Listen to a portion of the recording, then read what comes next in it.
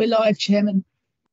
Good morning, everybody. I'm Sandy Walkington. I'm Vice Chair of Overview and Scrutiny for Hertfordshire County Council, and it's my privilege to introduce this year's scrutiny of the budget for the County Council. It's a tough year financially, and what the purpose of these 2 days of scrutiny is to look at both the financial robustness of the proposed budget, but also how well it will deliver the County Council's stated strategic objectives.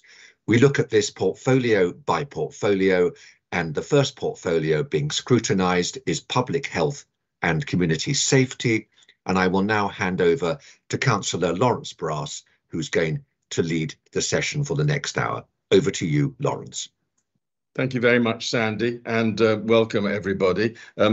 We have 5 members on this scrutiny group from the County Council, and I'm just going to quickly whip round and ask them each to say hello and say where they come from and what their party is, and then we'll introduce other people. So, Seamus, do you want to start? Thank you, Lawrence. My name is Seamus Quilty. I'm the County Councillor representing Bushey South Division, and I'm a Conservative. Colette?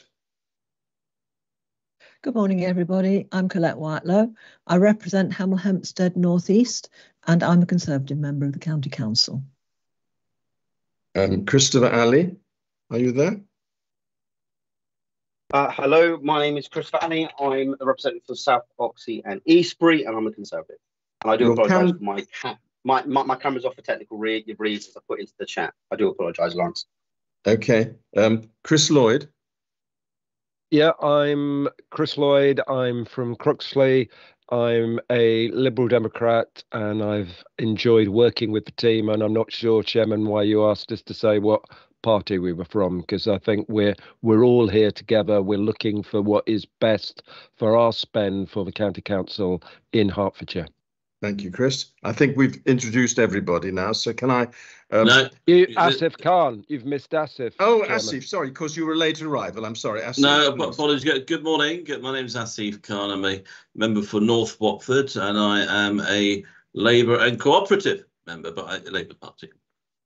Thank you. I think Councillor James Bond, who is supposed to be on this group, has sort of vanished, so we don't know where he is. But I want to particularly welcome Councillor Maurice Bright, MBE, the Executive Member for Public Health and Community Safety, and your Deputy Adam Mitchell, who we're very much pleased to see this morning. Can I also welcome Alex Woodman and Sarah Perman, our new Director of Public Health, succeeded, of course, the legendary Jim McManus.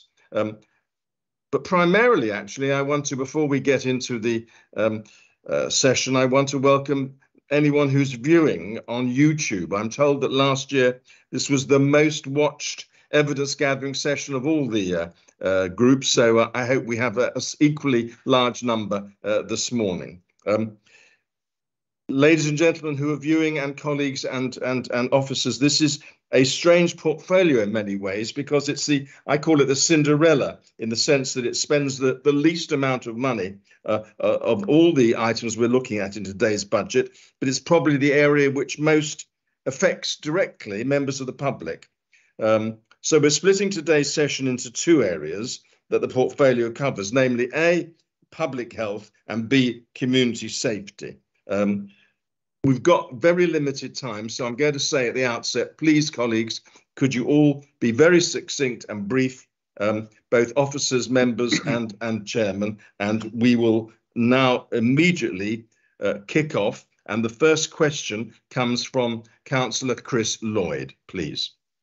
Yes, certainly, Chairman. This is a really important portfolio. Budget-wise, we may not have got a lot, but I will be arguing for more in the future because I think it's absolutely critical. I was out with 3 friends, same age as me, yesterday.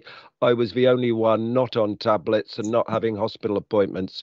We need to ensure that we all live longer and more healthily. So the question is, what action is public health taking to reduce health inequalities to mitigate this risk and improve the long-term health of the residents of Hertfordshire and prevent avoidable demand on council services. So, Chairman, I don't know who you're expecting to answer. I think Maurice will start probably. Thank you, Lawrence. Can I first of all thank this panel. I heartily endorse the comments made by Lawrence Brass just now in relation to this particular directorate. Public health, community safety, it punches well above its weight. It says £100 million on the can as part of the £1 billion Hertfordshire budget, but in theory it's actually half of that, because £50 million comes through a grant that we get from government to provide the public health services, the public health grant, and we'll talk more about that shortly. But I just wanted to introduce this to you, and thank you very much indeed for the very positive comments. It's one which we all do work together closely on, cross-party and with officers. Now, Public Health commissions services and activities which improve the health of our residents and seek to provide avoidable ill health at all stages of life, and that's from preconception, that's from women before they get pregnant, all the way to old age for all our residents. Various ways of doing it. We have specialist support to help pregnant women during smoking. You'll recall the very high levels of dropping in by a third of women in smoking across Hertfordshire in recent years. Free Healthy Start vitamins to families with children under 4, but given out through our family centres. They don't have to go to the doctors to get them or to the chemist. A pilot programme to raise awareness of the importance of good oral health in those under 5s to reduce painful tooth decay. We've all have seen in recent years younger people are getting more and more issues with their teeth earlier on. Health visitors making home visits to babies within 2 weeks of birth, doing any further checks at 12 months and again at 2.5 years to provide advice and pick up on any issues as soon as they're spotted. Healthy lifestyle and weight management services for adults and children to help people reach and maintain a healthy weight and to keep physically active, which gets difficult nowadays with more people working from home. Helping our residents to achieve good mental health. One of the big issues of our time. It was always a big issue, but now people are able to talk about it and we can do more about it. Suicide prevention work aims to ensure that no one in Hertfordshire feels that suicide is their only option. We work closely with those who have lived experience of suicide and attempted suicide to understand and support those in distress and their families. The biggest killer of men under the age of 45 is in fact suicide, and colleagues will know who have heard me before. I lost a dear friend to suicide last year, and that affects not just families but everyone who knows them. You think, what could we have done? What could we have done to help? Can't stop them all, but what could we have done to help? And I'm very proud of the work we do in Hertfordshire to help our people. We also work very closely with the voluntary sector. Can't deliver this all ourselves. With the district and the borough councils looking at local health inequalities.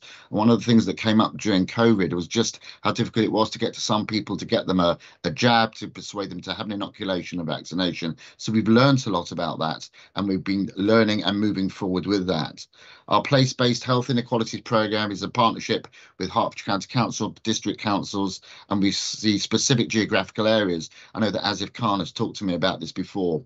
In addition, we're providing one-off funding of £250,000 to support Hearts Help with additional capacity to answer calls from residents. It's an organisation which provides independent guidance and information about services that can help residents who may be experiencing challenges because of the cost of living, for example, and the effect that that's having, needing services, equipment and being signposted. I am conscious that the partnership work is also an important dimension of our prevention work in public health.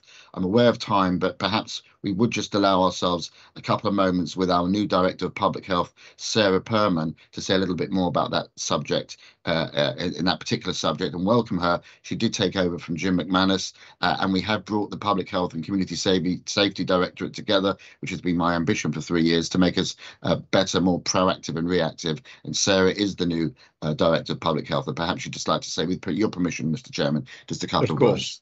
Sarah, you're very welcome to say a few words, but please be very brief. And could you, in your remarks, perhaps make brief reference, because we're talking about prevention of problems. Is there a measles issue in this county, as there is in some parts of the country? Thank you, Chairman, and very much welcome the opportunity to talk to you this morning. On that issue of measles, no, fortunately, we don't currently have a measles issue or measles outbreaks across the county. However, having said that, our immunisation rates are not where we would like them to be. As people on the committee will be aware, we do ask parents and carers to make sure that their children have 2 immunisations, the MMR vaccine. We're not at the level that we would like to be in order to provide that protection for individuals and communities. So we've got a lot of work going on at the moment with partners to make sure that we're getting the messages out there, making it easy for people to vaccinate their children. Okay, moving on. Thank you. Yes, there is wide activity going on across the county to reduce health inequalities. Unfortunately, we are seeing gaps in health outcomes increasing in line with increases in income inequality. And it's very important that we get the balance right between providing universal public health services and having a very sharp, targeted focus on communities and groups that we know face the worst health challenges. We work extensively in partnership with voluntary and community organisations through established partnerships and committees, but also through the Hertfordshire and West Essex Integrated Care Partnership, which is a new feature of integrated care systems. And that really has provided opportunities for us to come together more strategically to look at where there are gaps in our work around health inequalities. And in support of that work of the ICP, we have an integrated care strategy with 6 strategic priorities with very strong themes on health inequalities, early help and prevention. We also have very, very good links to co-production boards, Heart Sports Partnership, Age Concern, and a number of organisations who are helping us to deliver that integrated care strategy. In addition to that, we do try where possible to pool resources to be as efficient as possible in all of our work on prevention. And I can say more about that later in the session if that's helpful. Thank you, Chairman. Very much indeed. I know, Chris Lloyd, you wanted to ask a supplementary. Can I give you 15 seconds to encapsulate it quickly? You certainly can. I'd like to thank both speakers. Well, no thank yous needed. Okay, just right. Straight to the supplementary. So my supplementary is we've highlighted gaps. I think we also need to change the language. I'll send you, Maurice and Sarah, an email. I think rather than use the word prevent, we need to look at healthy lifestyles. I don't need an answer. You can move straight on, Lawrence. I'm very grateful, and thank you for being so succinct. Maurice is shaking, nodding his head in approval. Can I move on to Colette Wire-Low? You have a question, Colette. Right. Thank you, Chairman. Morning, Maurice and Sarah, and thank you very much for your very comprehensive introduction, Maurice. My first question is, what are the identified efficiency savings with personnel, technology and policy, etc.? How will this impact services, and can they be realistically delivered, given that there might be a problem with partnership working with our the people that you've already mentioned, because everybody is facing a challenging time with regard to their budgets and so on. And how are you as a department going to deal with that potential threat to service delivery? Well, if I can start that one very briefly and then hand over to Sarah. The reality is, when Sarah came in, one of the things I said to her is, look, we need to do a strategic review of this department now of public health. We got through COVID. I think we did remarkably well as a county council, but we did become quite staff heavy in certain departments as a consequence of the need of providing certain services to our residents. That, of course, has changed, and Sarah has been conducting a strategic review. And if I hand over to her, she can explain how it can be that we can make reductions, but at the same time not reduce the service as currently needed. Sarah? Thank you, Maurice. Yes, the work has already started. You'll be pleased to hear we have had a very rigorous service planning process this year in order to make sure that we are identifying efficiencies in all our programmes and services. In line with the rest of Hertfordshire County Council, we have also implemented the recruitment prioritisation programme, which means that any new posts or those that become vacant, we're only filling if they are absolutely essential to the delivery of services. And we're looking at efficiencies in a number of other ways, such as giving up our mobile phones if we're not using them, looking at how we can be more effective in our use of technology. So that already has contributed to savings in the budget. But as Maurice mentioned, I have also begun a strategic review of the Public Health Department. It's just kicked off and it will be running for 6 months. The aim of that is to ensure that we, as a department, are very clear on our strategic priorities for the next 2 to 3 years. We've had a tendency since the pandemic, admirably, to try to do everything. We need to really reset our priorities and make sure we are doing absolutely what we have to in line with the evidence about the health of our communities. Alongside that work, I'm also looking at how we use the public health grants. It is around 53 million. It's an important source of funding for healthy lifestyle services. We need to be absolutely clear that we are as effective and efficient as possible in our use of that public health grant. And finally, to say the review will also involve some redesign, restructure of the public health team. And again, we'll be looking to make sure that we have the size and structure of the workforce that enables us to efficiently deliver our strategic priorities. Thank you. Colette, we have time for a supplementary for you or a follow-up. Yes, a very brief one, actually. And it's with regard to the prevention strategy. The more work we put into that, it actually will have cost impacts further down the line. Can you give us an idea of how you are protecting the prevention strategies within public health, please, briefly?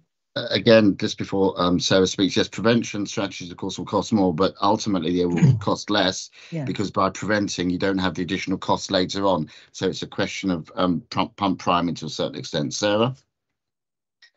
Yes, absolutely. The integrated care strategy that I mentioned is a system-wide strategy around prevention. It has 6 priorities for all ages. And the consistent theme in that strategy is how we can get better as a system to invest our resources, to pool budgets in order to make sure we've got that upstream investment in prevention that will then see the dividends later down the line. In addition to that, probably also helpful to mention some work that we're doing within the council. We've set up a cross-cutting prevention programme.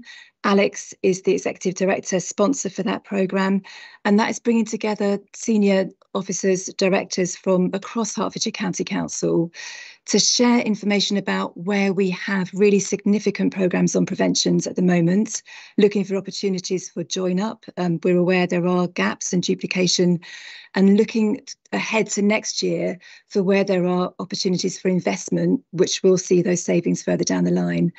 So that's in its early stages, but potentially could also have quite an impact in terms of health outcomes, but efficiencies for us as a council as well. Thank you very much. Thank you very much. I'm now going to move on to Councillor Seamus Quilty, and I know, Seamus, that you want a question about grant funding, and we're all concerned that I think in real terms there's actually going to be a reduction in funding in the coming year, and we must bear in mind that we are really thinking about budget matters today as much as anything else. So over to you.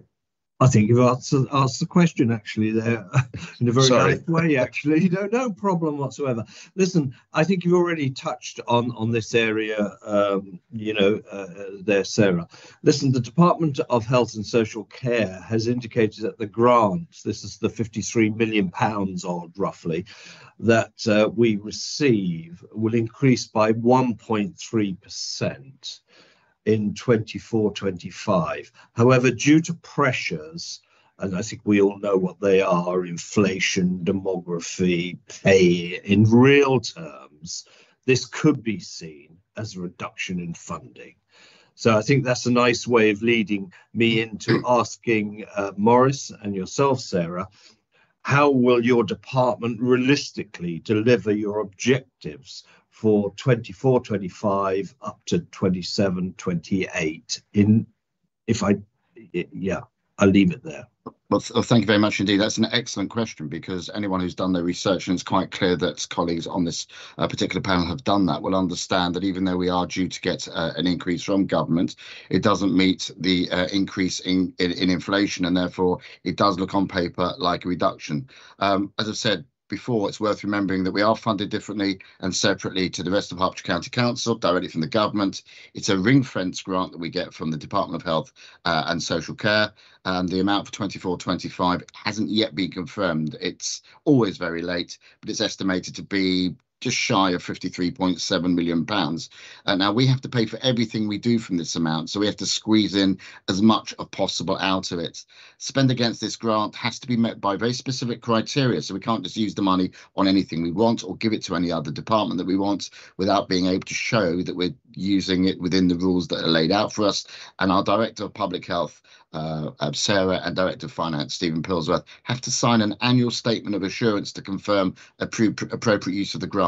We receive no funding from the corporate HCC budget. That's important to know as well. But we contribute to it via the mechanism of internal commissioning. So not only are we internally commission using that money, but any monies that we're going to be saving, we're not going to be cutting. We're going to be helping by using and transmuting that funds to other areas of the county that are allowed to have it within the public health ring fencing rules. I'm going to hand over to Sarah to go into a little bit more detail because obviously she's more on top of this than I am. I have the details in front of me, but rather read them out, it's better if Sarah takes you all through it and answers any questions.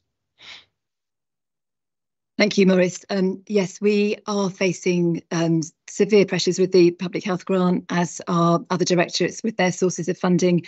In real terms, the public health grant has reduced in value by about 26% since 2015-16. The increase that Councillor Lloyd mentioned, we're hoping to get that increase of 1.3% because at the moment it's not guaranteed. We've actually projected a smaller increase in our budget because we're nervous about what actually we will get while we wait for that confirmation to come through from the Department of Health and Social Care. So hoping for some good news there, which will impact positively on our budgets. The strategic review that Councillor Bright and myself just mentioned is crucial here. As I said, the second element of that review is about having a robust financial management policy, which confirms how we will be using the public health grants. We're looking at fresher internal commissioning, that mechanism that Councillor Bright just described, which we use to support the wider council with their savings. It enables us to contribute to other health and wellbeing projects across the council. We're looking at that to make sure we're absolutely getting the value for money and the right impact for our residents. And in line with the rest of the review, where we're looking at our strategic priorities for the next few years, we'll be making sure that we have a policy on use of the grant that supports that very wisely. Thank you. Can I come back in there? When you Please. say this, Sarah, you say the strategic review. When do you intend to complete that, and how will you be making it public? And will councillors be involved in the process and be able to discuss it? Yes, a very good question. The timing of myself coming into post and the financial pressures of the council has meant that we couldn't undertake that strategic review in time for this year's IP. I started the review early in the new year, and it will be continuing until the end of July. There will be opportunities for engagement and feedback from councillors. I'll be working closely with Councillor Bright and Councillor Mitchell, but also bringing opportunities for engagement with the wider council. It is important that we get feedback from you on how we are delivering our services and whether we have got that balance right between the universal provision and targeted work on health inequalities. The outcomes of the review, again, we will be sharing with councillors and we will be taking it through the Cabinet panel process. So will it be going to overview and scrutiny? We haven't exactly confirmed the details of that, but that is something that we should consider. That probably would be a proper route. Yeah. Yes. Thank you. Right. Well, we have actually, as far as I can see, a couple of minutes still on the public health side. Does any of the scrutiny panel want to raise any further matters, or should we move on to community safety? You've got a couple of minutes spare if you want to. Chris Lloyd, you want to say something? Yeah, just a quick one from Maurice. You obviously feel passionately about public health, and obviously we get our grant externally, but how do you get your colleagues on the cabinet to share your passion? A 30-second answer. Thank you. Sharing passions amongst the cabinet, which trying to work on putting through a budget for the next year. When I come and say, this is not your £50 million, so don't worry, it's not going to cost you anything. And actually, if you use the rules appropriately, we might be able to provide about maybe £2.4 million to assist in other areas like adult social care and children's. That's how they get passionate, when we can help them in their areas through our grant that government gives us. Plus, it's my natural demeanour that helps with passion as well. No comment. Right. I think we'll now move on and take Chair, advantage. I've got a question on here, if you don't mind. Oh, it's Asif.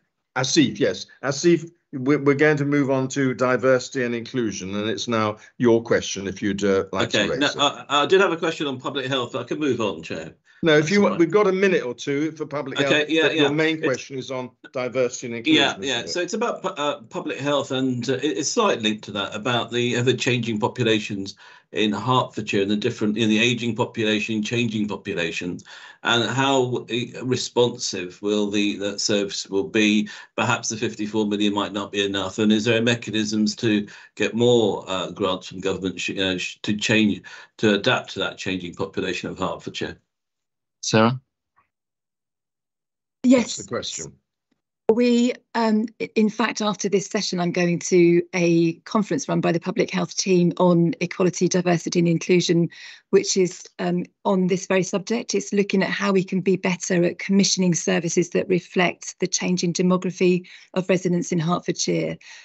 So that is something that we are really committed to. I'm very committed to as the new Director of Public Health. I think we do well, but there is much more we could do to reflect the diverse composition of our communities.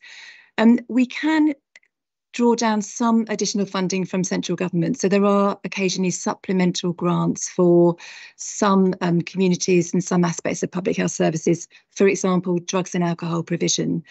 So that is something that we always are on the lookout for. Some of it comes through automatically. Some of it we have to bid for with partner organisations in Hertfordshire. Well, we look forward to hearing further from you in due course, Sarah. Could I ask you, Asif, now, the time has arrived for you to do your diversity and inclusion question. No, thank you. To community safety issues.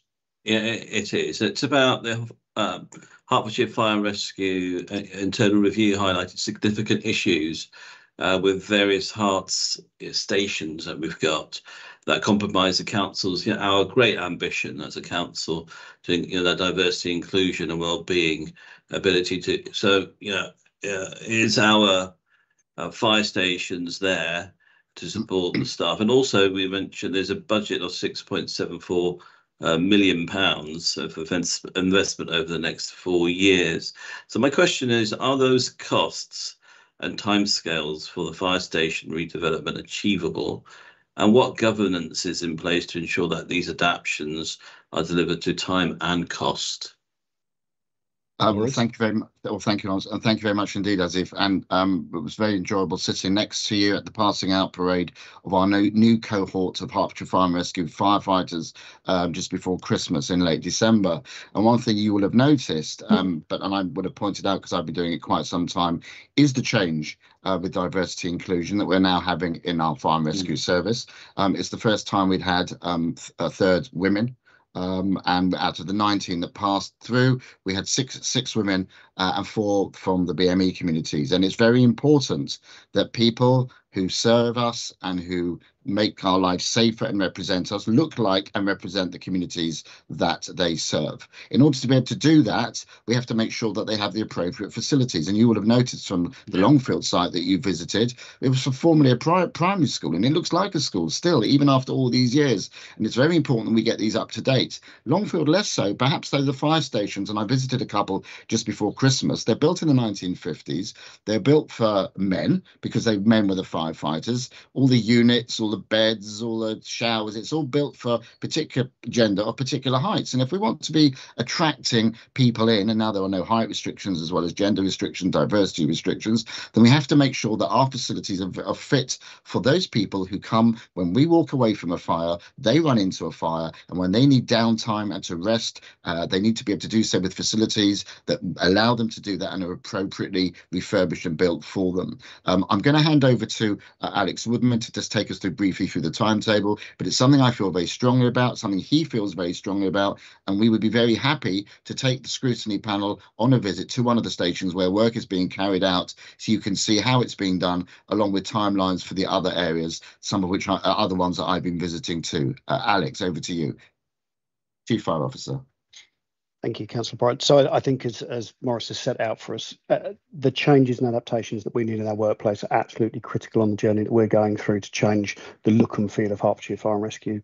Colleagues on the panel will have seen that there's been a number of national headlines regarding culture in the fire service, and I think the physical workplace is one of those absolute areas that demonstrates that these were workplaces built for men, by men, not thinking about the future.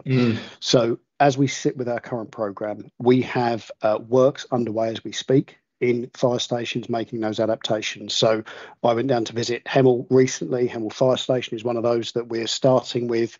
We will be removing dormitories. We will be bringing in individual shower facilities. So it's about privacy, it's about dignity, it's about ensuring that we have the right water pressure in our showers, because I had feedback from female colleagues who were being turned out to jobs and they couldn't get shampoo out their hairs because there wasn't enough water pressure coming in. So these basic things that just aren't good enough in the workplace, we're changing.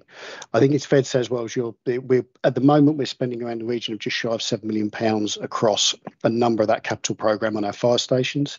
This is a rolling programme, and I'm really pleased to see that members and the Strategic Management Board of the county are supporting us in our endeavours to make those changes, and this will be an ongoing, we cannot do every fire station this year, we recognise that, but we prioritise 3, and we will be running on this rolling programme year on year to make the changes to the fire stations that we need to ensure that we can post colleagues anywhere with privacy and with dignity to enable them to do their role. On top of that, though, we've also got in the region totalling about £24 million this year and into next of capital investment going across the fire service estate. So that includes our site up at Longfield, as Councillor Bright mentioned, and that's about investment in live fire training as well for colleagues. And the other factor that we need to be absolutely alive to now is the contaminants issue. We are sending our fire service out into an environment, not just about real world fires, but also about the training environment. We are learning and understanding now about the contaminants, the increased risk of cancer and the danger to our staff that we're putting them in, not just in an operational environment, but also in the training environment. So again, one of those factors of having the combined Community Protection Directorate, Sarah and colleagues from Public Health are helping us with that learning and understanding of the impact on our workforce and the adaptations that we need to make on our training site and in our operational sites to make sure that we can keep our people safe and that we're not impacting them in later life. So in the region of 24 million, the governance programmes, I'm really pleased to see that we've got really strong alignment with colleagues from the County Council and their Corporate Property Directorate. And as Councillor Bright mentioned, we have oversight from our 151 and our Head of Corporate Property to make sure that we're keeping these projects on time and in money. So changes happening as we speak, and this will be an ongoing rolling programme. Positive feedback I've had so far from our fire stations, and I think we are getting that recognition from frontline staff that they're feeling that we are hearing and understanding the need for them. And I think one thing I would like to say while I have the floor, I think it's a credit to all of our fire service colleagues for some of the conditions they put up with for so long. They are very frontline staff. They care about the communities and they will put the communities first. And I think they have an attitude where they've probably accepted and tolerated some of these conditions because their priority has been about getting fire engines out the door. So I'm glad to see that we're shifting that and we can recognise our staff and the workplaces they should have. I think we'd all echo your last thoughts, Alex, very much. Yeah, Asif, do you want a supplementary? Sorry, carry on. No, thank you. I think if I speak on behalf of the panel, our gratitude and thanks goes to everybody in that section, also the public health as well. The work that they do is just remarkable, and I think given their budgets that they have, they're doing some fantastic work. Can I just interject there? It's worth, and it's worth me thanking Public Health. One of the, again, because one of the pieces of work that Alex just referred to is around contaminants. And yes, absolutely, we've got firefighters now going out to warehouse fires that we understand better as a consequence of what happened in COVID about virus and spread and how things transmute in the air, etc., and adhere to people. We're understanding more about the contaminants that a firefighter may pick up on a fire, and they've got to be able to come into a fire station, get that stuff off, get themselves decontaminated and their kit. At the moment, in many of them, they're coming in, they're walking through the fire station where there are other people sitting, the people who are working behind the scenes at a fire station, putting potentially them at risk and themselves at risk in years ahead. So we have to be thinking about that. Remember where we were with asbestos and asbestosis? 30 years later, you're getting people picking up these illnesses as a consequence of bad practice previously we didn't know was bad practice. So we're learning all the time, and Public Health have been helping community safety understand these issues, and that's why it's great this directorate is together. They're working very hand in glove, and I'm very proud of all of them. Thank you, Mr. Chairman. Can I just ask as a supplementary about the governance in this area? How realistic that aspect is? Is the governance process in place to deliver what you need to deliver? Alex, I think you're the head of the community safety. Yes, we've done a lot of work in this space, Councillor Khan, around making sure that we've got good governance. I think colleagues will be aware that there was an early version of a programme around our Longfield site, which was looking at some significant capital investment just on that facility. What I'm really pleased to say that we've done is that we've changed our governance arrangements so that we're not just dealing with this internally as a fire and rescue service product. We've moved across and we now change the governance arrangements where we have the Director of Corporate Property, the Director of Finance, and this is led by one of my Assistant Chief Fire Officers, Mark Barber, who chairs this programme, supported by a corporate property team looking at the wider estate. So we've completely repositioned the way that we operate. We're not just looking at standalone programmes. We're fully embedded with the wider HCC corporate property works. So I'm confident with those governance arrangements we've got in place. I think the other thing that we have to recognise is that we know that there's significant inflationary pressures. We have restructured all of our works programmes to take account of what we think difficult to gauge, but I think the principles of we have stripped back every programme to make sure that we get the best use of every pound possible. We're also looking at opportunities around our Longfield site. So again, we recognise the significant capital investment up there, that we can commercialise that site for use in regionalised training, delivering that to other fire services, delivering command training, so that we can look to try and get some return on that money for the Hertfordshire pound. So yes, I'm confident in the governance arrangements that we've got in place with oversight and scrutiny. We've got the professional expertise sitting as part of that programme that brings challenge into us as a service to make sure that we're getting the best investment. We are alive to inflationary pressures. We have built in some buffers around those, and the early reports that I'm getting now from the works that we're delivering across Hemel and some of the other sites is that we are able to bring those in on the budgets that have been accounted for within those areas. So at this time, notwithstanding any sudden shift in inflation that might happen over the next 12 months, we are confident with that programme. And as I said, this is going to be an ongoing rolling programme across our estate. So this will be something that we'll see for years to come across the entirety of the fire estate. Alex, we've got 1 minute left on this issue. I'm wondering if you want to comment about the changes because of new day crewing. Yes, certainly. I can pick up. This is a keep it brief, please. Yeah, certainly. So what we're looking at is that we have a rota system in place. We have a different shift system across our the entirety of the fire service. What we are looking at is that one of our systems at the moment, we've had some challenge put into us as a sector from the Fire Brigade Union around the compliance of that rostering system. So we are looking at that at the minute. We're reviewing what that looks like. We've taken some legal advice on the position. There is an amount of money, a percentage that is paid to our staff that work on that system because of the additional impact on them and the way they have to work. So we are looking and reviewing that at the moment. I think the important thing for scrutiny to be aware of is that this is about a rota system and a shift pattern system, not about the provision of fire cover that we have across the county. They're two separate ways. This is ways of working as opposed to the amount of resource that we have working and the ways of delivering it. So this is something that we're going through consultation with staff with, but I think it is important to recognise the discussions in this space are a significant impact to those members of staff that are affected by it. So we're absolutely alive to that as a leadership team and working with them around what the proposals and those changes might look like. But I think this is a point around this is a national challenge on this is a duty system that does not necessarily meet with terms and conditions set out for the fire service within what's called the Grey Book and being a Grey Book compliant rotoring system. So we're working very closely with the trade union and closely with staff that are affected around what that change might look like for them. Well, I'm grateful. Seamus, did you want to ask something very briefly, because we've got a few seconds left? Well, yes, I was going to ask again, going back to the how are you physically going to prioritise your workload? You say you're going to do 3 fire stations in the first tranche. Is this being done by a risk assessment, and are you going to alter that as it expands? Yes, Councillor Courty. So what we're looking at, we have got, and the starting point of this, to be very honest with you, this could be a bottomless pit of money. You know, every one of us knows the public estate, you know, it is a difficult space to keep them invested in. We want to be clear that we're getting the best value of the Hertfordshire pound on what we're spending on these facilities. So what we're doing is we've got a review undertaken of all of our estate, and we are prioritising those areas. We're looking at areas that we can make quick adaptations and changes to. Some need more significant works. When you start getting into discussions of drainage and structural issues, so there is a number of factors that we're assessing.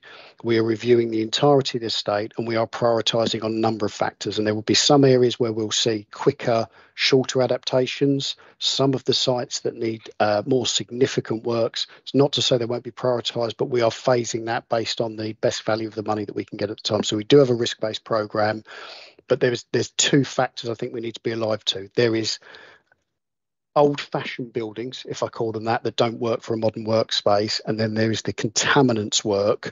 These are 2 separate strands of work that have very different impacts. And as Councillor Bright said, you know, we've got scenarios where staff are walking through areas that they, you know, we don't want. We're learning as we go around contaminants. We're changing the workplace. So we've got 2 work strands coming together as one. So all of our sites will see some change in working practices, and we will then make Alex, sure that we're going to have to wind up on that. Thank you very much indeed. I'm going to ask Christopher Ali to now ask his question, please. Thank you, Lawrence. And good morning, Maurice and Alex, and thank you for answering the question so far. Obviously, this year we're due an inspection by His Majesty's Inspectorate of Constabulary and Fire and Rescue Services. And already there's been some anecdotal sort of feedback by the Inspectorate and by our fire service saying that there's about 5 out of the 11 areas are due for improvement. And I'll just quickly run through them. So the Fire and Rescue have confirmed that out of the 11 areas, 5 require improvement, and that's understanding fire and other risks, preventing fires and other risks, making best use of resources, future affordability, and ensuring fairness and promoting diversity. So my actual question is, so what is considered sufficient progress in this context? And what action is being taken to deliver this progress to avoid downgrading of classification of areas previously judged as requires improvement? Thank you very much indeed for that question and for your very positive comments. It's very, I mean, I've been around long enough to have been around the last time when it was Her Majesty's Inspectorate. It's now His Majesty's Inspectorate. We had our last inspection 3 years ago. And if you compare that to the one from 3 years before that, you'll have seen the vast improvements that had been made in the very early stages of the incumbency of Alex Woodman as our new Chief Fire Officer, who hit the ground running with ideas and knew straight away where perhaps a slightly old school boy attitude to the service needed to be moved on. And I think from what you've heard early on in some of the answers earlier, we are certainly doing that. Turning the tanker hasn't been easy, but we've made very good progress on it. It's worth noting before I hand over to Alex to give more detail, to flesh this one out more, that I shall be meeting with the inspector tomorrow, which is one of the interviews and meetings that he does ahead of the inspection, which is in the spring. It shows very much that we work as an administration with the elected members and the officers, we dovetail, we work in a collegiate and collaborative manner, and to ensure that our officers are being scrutinised, if you like, by the administration, so that the inspectorate know that we're keeping an eye on officers to ensure they're lifting up their game as they need to. So we are all part of that process, and I take that role and responsibility very seriously indeed. Alex, you'll be able to give a bit more detail, because I think what Chris Alley says, if you think about it, sounds a little bit worrying, but if you hear about what we've been doing, getting ahead of the curve early on, I hope members will be reassured. Alex? Thank you, Councillor White. So as you called out, Councillor, there's a number of headings under there. These are generic headings that are set across the inspectorate about how they map, model and assess nationally. What we have sitting under that within the service is all of our action planning and trackers around how we're responding to that. And it's quite right that any area that the inspectorate picked up last time around requiring improvement, we have been prioritising across our service areas. So things around understanding risk. This has been about the introduction of different systems that we have in place to give information around risk to our frontline fire services. And this is moving from paper-based systems into a digital system that is now working, functioning and running. Our prevention activity has been completely changed and structured. The way that we demonstrate how we use resources and show efficiency, we've also got mapped and modelled. Future affordability, this is something that the inspectorate's very keen on, to make sure that the fire service is affordable. And again, that links to our efficiency work to show how we're using best value and how we use our money, and the ensuring, promoting fairness and diversity. I think as we look from our last question, I would be confident to say that we are a different organisation now about how we're working around people. The structures of our people's board, the way that we work with our networks has completely changed. We've also introduced our new community risk management plan, which was an evolution of what used to be called integrated risk management plans. And we've been, as you'd expect us to with the inspectorate, we have regular relationships with them around discussing and soft testing. I met with the chief of staff for our HMI a couple of weeks ago, and we were able to talk through the work that we've been doing. And I think we've got some very positive returns. And I think, I'm confident going into the next round of inspection. I think what I would flag with the panel here, though, is that the inspectorate has changed its grading system since last time they came. They have introduced another layer of grading, which they call adequate. So requires improvement, adequate, good and outstanding. And I think quite rightly, the inspectorate said, particularly when it comes to people, they are extremely focused on this because of the national headlines that's come in the sector. And we are asking the inspectorate to be very hard on us when they do come in an inspection, because we want to ensure that we're getting this right. So I'm confident going into our next round of inspection. We're due to come in the summer, and we're working with them at the minute on the programme. I'm confident with the progress we've made, and by the time the inspectorate come in, we will be able to demonstrate that we've listened, understood and made those changes around all of those areas that requires improvement. But more than that, I want to show where we've pushed forward and we're doing over and above. So I'm very confident moving into our next round of inspection. Right, Christopher, do you want to ask a supplementary? No, I'm very happy with that answer, Lawrence, and thank you, Morris, and thank you, Alex. I think we're interested to know what the costs related to improving the fire service are likely to be, because we are financially focused on this scrutiny. When are you doing anything specific, Lawrence, when you say the costs of fire service, about the whole service or specific aspects? To improving it. We've heard about the improvements that are needed. What are the costs likely to be? Alex? So I look at the moment, what we're doing is two sides of it, Councillor Brass, is that I've touched on the capital investment, around 24 million that's going into the service, and that's about physical changes to the workplace and also to the way that we train and support our frontline colleagues in live fire training. The other side is what we do around efficiency, and I touched on that around the inspectorate. Quite rightly, the fire service, like any other public sector organisation, has to ensure that it is maximising the spend of the money. We are expected to look at that. So the efficiency areas that we work on is around making sure that I've got right investment in our prevention activity. And Councillor Bright spoke earlier.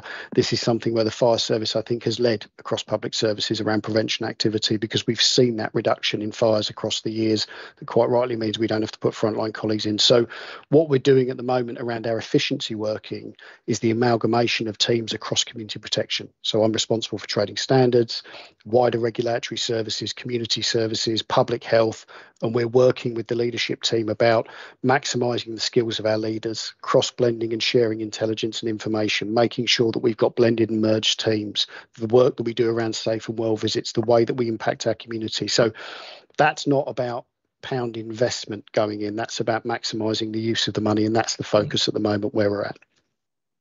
Okay.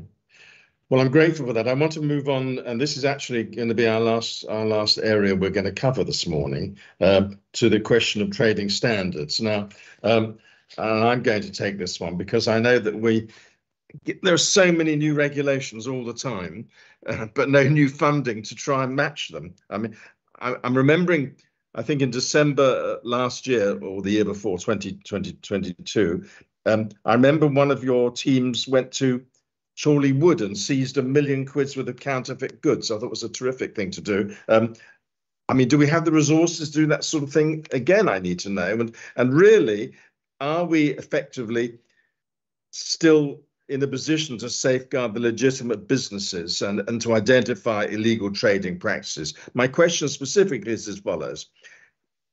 We know that trading standards have confirmed a service restructure over the past 12 months to move resources from support teams to frontline roles. How will the change ensure the service provided by trading standards isn't affected, considering there's a reduction in the support teams we've been told about?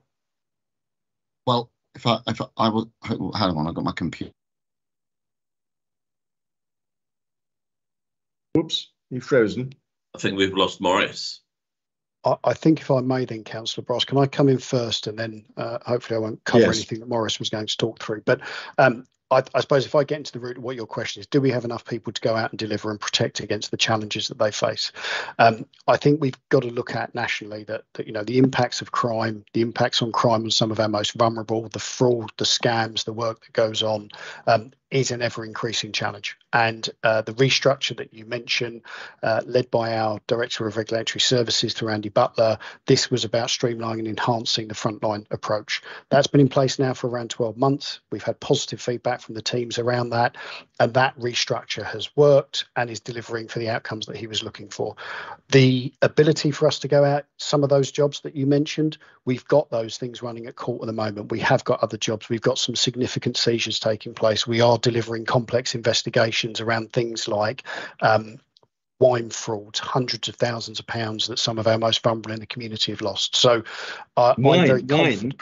Wine as in alcoholic drinks, the fraud of investments in wine. These are very complex offences. These are very coordinated individuals that absolutely manipulate and target some of our most vulnerable people. So I think this is an opportunity for me. I don't think nationally we promote enough work that our trading standards colleagues do. They are highly trained specialist individuals that deal with some really complex offences. And I think the spotlight is often on policing around this, and policing gets a lot of airtime in this space. But I think we do need to promote more around what our trading standards colleagues do, because these are very complex, very involved, and very, I know from your previous roles, Councillor, you will be aware of all of this and just how much is involved through the judicial process.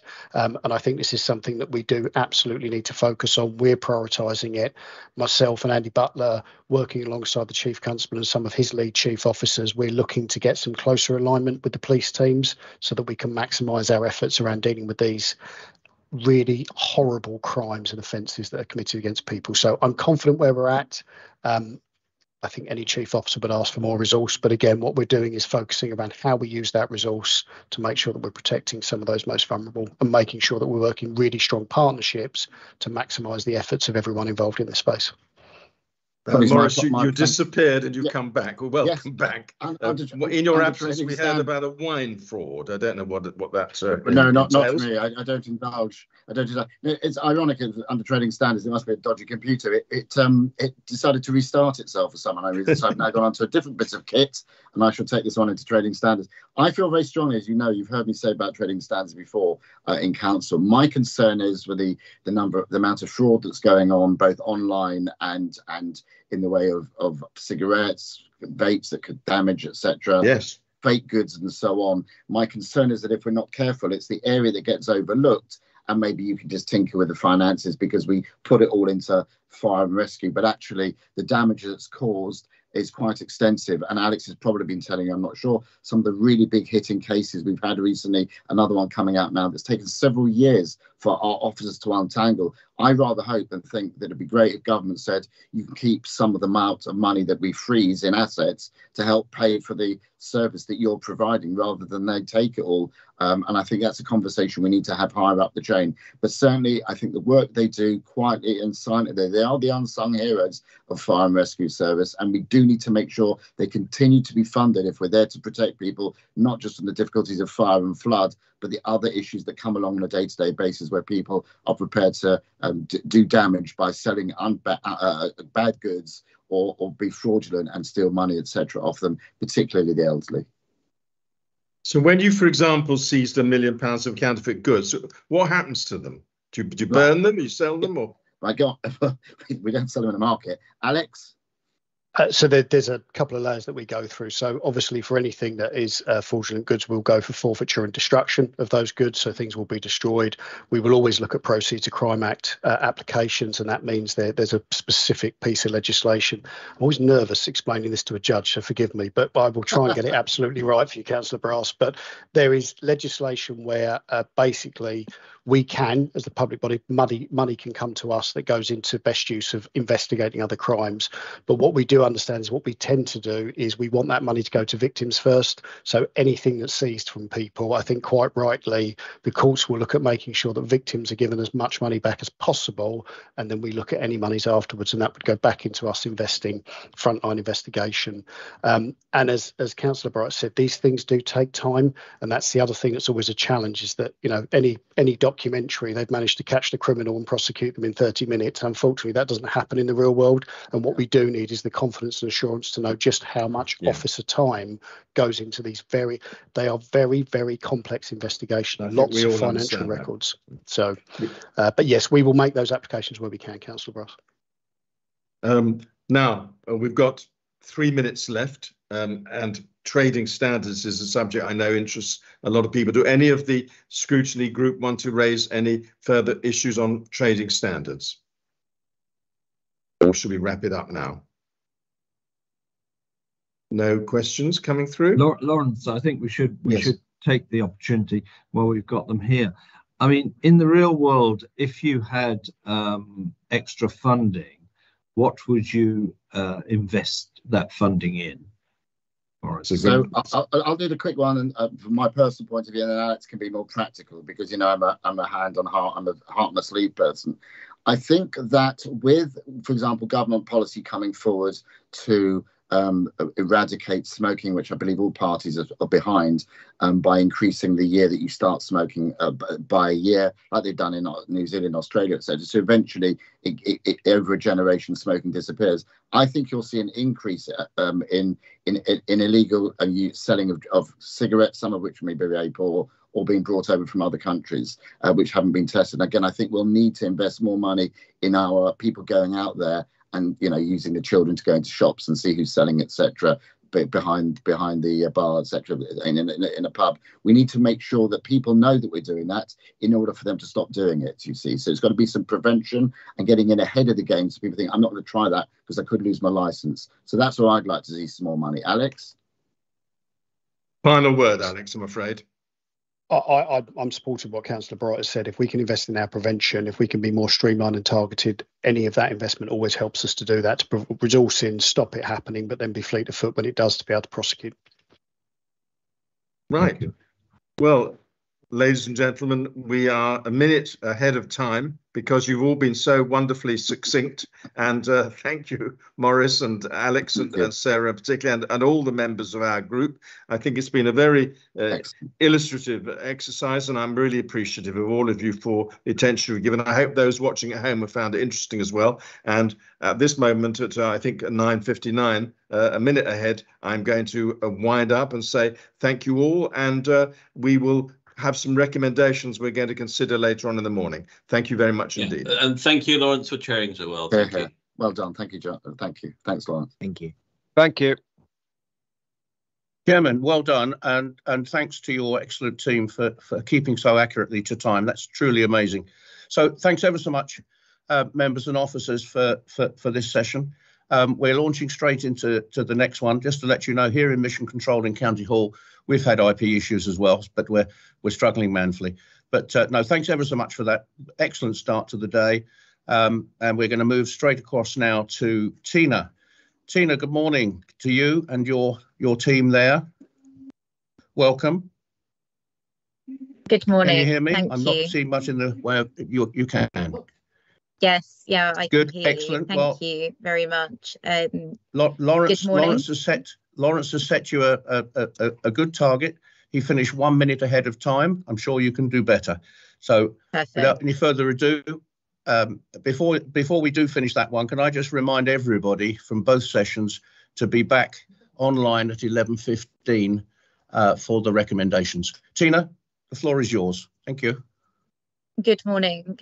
So my name is Tina Bartwas. I am the IP chair for this session, which is Adult Care, Health and Wellbeing. And I'd like to pass to our executive member just to briefly give us an outline of some of the positives and challenges in the service. So over to you, Tony Kingsbury. Thank you.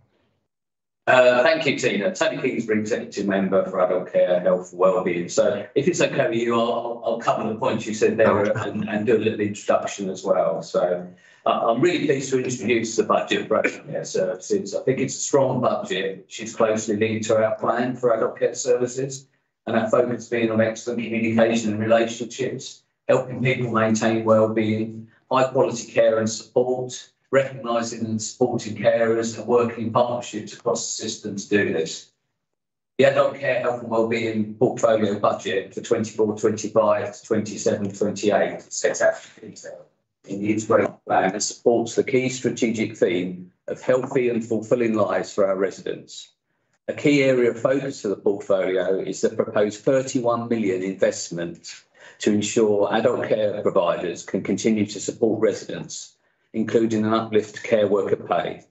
This builds on a significant investment in care worker pay that has been funded over the past few years in Hertfordshire and recognises how much we value our care staff and the vital work they play in the health and care system.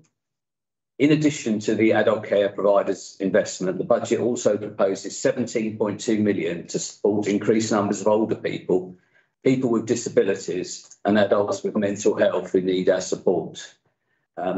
Social care, you said about saying a few challenges. So social care faces significant challenges.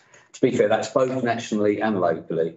In Hertfordshire, these challenges can be summarised as the first challenge perhaps to highlight is ultimately the quality of social care and support Hertfordshire residents receive is based on the quality of the professionals who care for them, i.e. the social care workforce. Even with the significant investment in care provider fees over the last 4 years, which really pleased we've been able to do, it remains challenging to recruit, particularly in relatively high cost areas, which obviously Hertfordshire is one, with intense competition in the labour market and volatile inflation. Secondly, there's demand for services, which includes assessment, hospital discharges and safeguarding, and it's rising. This presents both a challenge in terms of sufficient council workforce to manage demand and potential pressure on care purchasing budgets in the longer term. This is why our Connect and Prevent programme will be so important and why we're looking to invest further in it within this IP. Thirdly, nationally and locally, nursing home provision is under significant pressure as the complexity of people being supported increases, particularly as it relates to dementia, which we all know is a big issue. This is why it's important that we're offering higher uplifts in this IP to this sector this year and have a range of initiatives to try and support nursing homes as well as invest in new homes with better facilities to support this. However, you also mentioned strengths and positives. So looking on the positive side, firstly, as I've mentioned, I'm pleased we've been able to protect our spend on preventative services in this budget.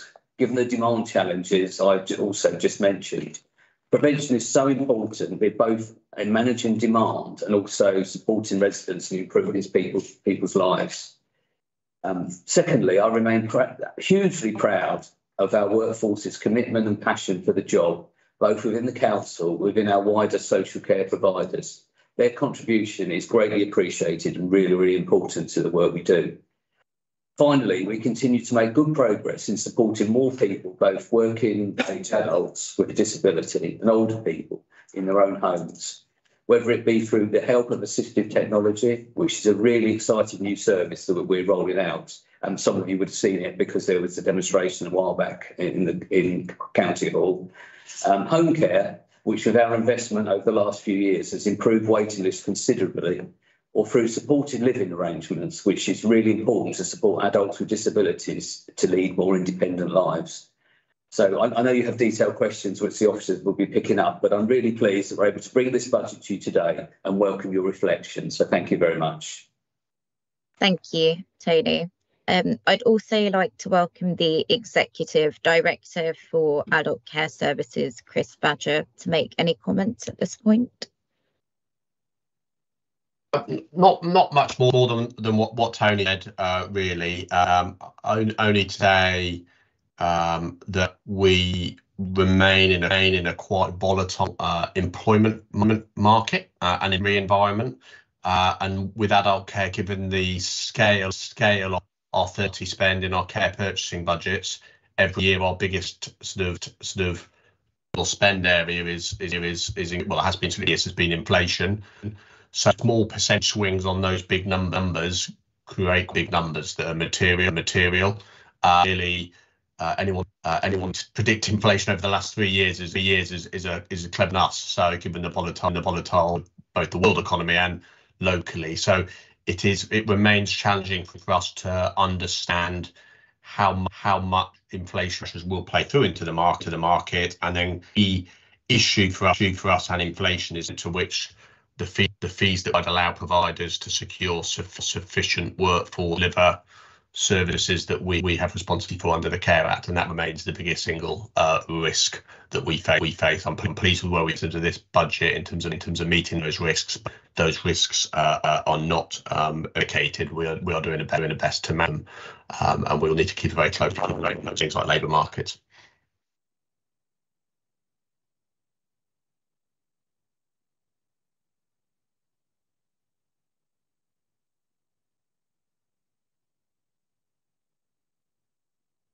That was also a particularly compelling answer there. So I think, Tony, sorry, Chris, I think Tina has frozen by the look of the picture on the screen. Right. And yeah. I think she was going to ask me to go into financial matters. And very appropriately, my name is Mark Watkin, by the way. You were touching on inflation, and indeed, inflation is the first question on my list.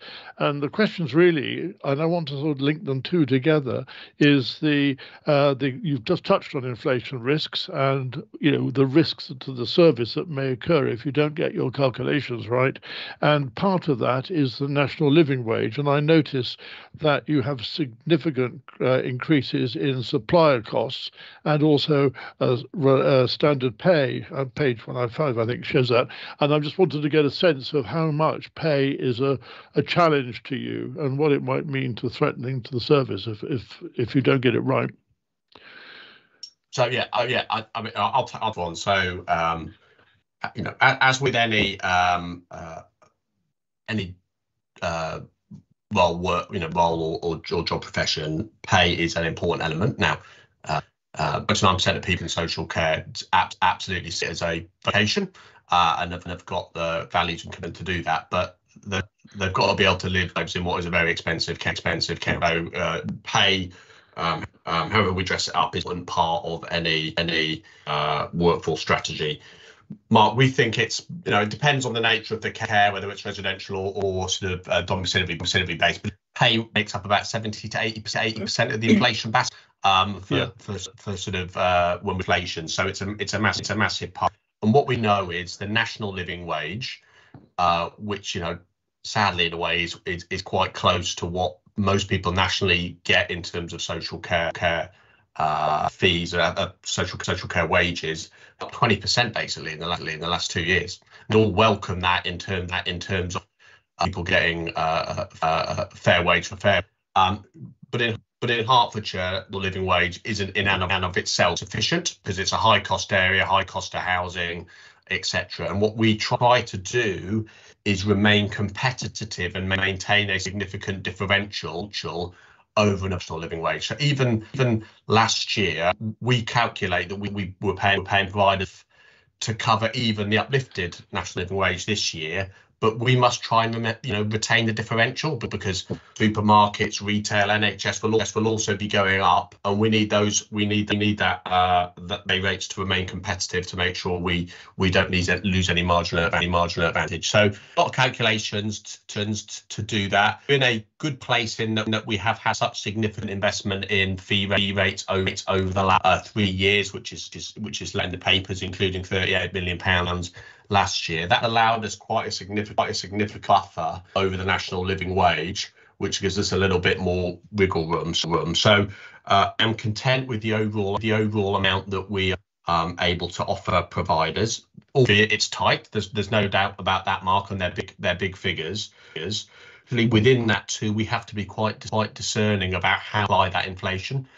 So we have very provider, whether it be nursing provision, home care, supported living, or indeed residential care, etc. And they've got slightly different mixes around how much wages are part of their costs. For example, residential care home will have property or borrowers to pay for the state. They have different will apply inflation differently to different sectors. And for example, we talked to seeing care being under particular pressure, particularly because of prevalence of complex dementia, which I know I talked to scrutiny colleagues about just before Christmas.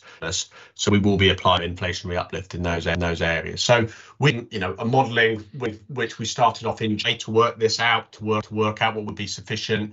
The national living wage started being higher at 11.44 than the central projection 16. So we had to reflect that and adjust that. I am confident that we will be able to deliver fair and sustainable settlement to the market. May it be as they want, may not be. Is it what I think is efficient settlement given year's pattern of investment and where we benchmark as in costs? Yes. Okay, so just to understand that, in the table here, we've got standard pay inflation of 3.6 million and ACS provider inflation of 31 million. Is that where those national living wage figures appear in terms of impacting on your budget? Yeah, so the pension and the inflation that providers will be will depend on the sector. It won't be that 3.1 figure. Jackie might help me out here. It'll be more between 6 and 7, depending on the nature of the provider in terms of fee uplifts we give, and that's obviously applied to the care purchasing budgets, which are in excess of 300. Yeah, and you're always reckoned to be paying more than the national living wage because of the hub, which is context. Okay. Yeah. I don't know if any colleagues want to come in. If they don't, I'll just go on to savings, if I may.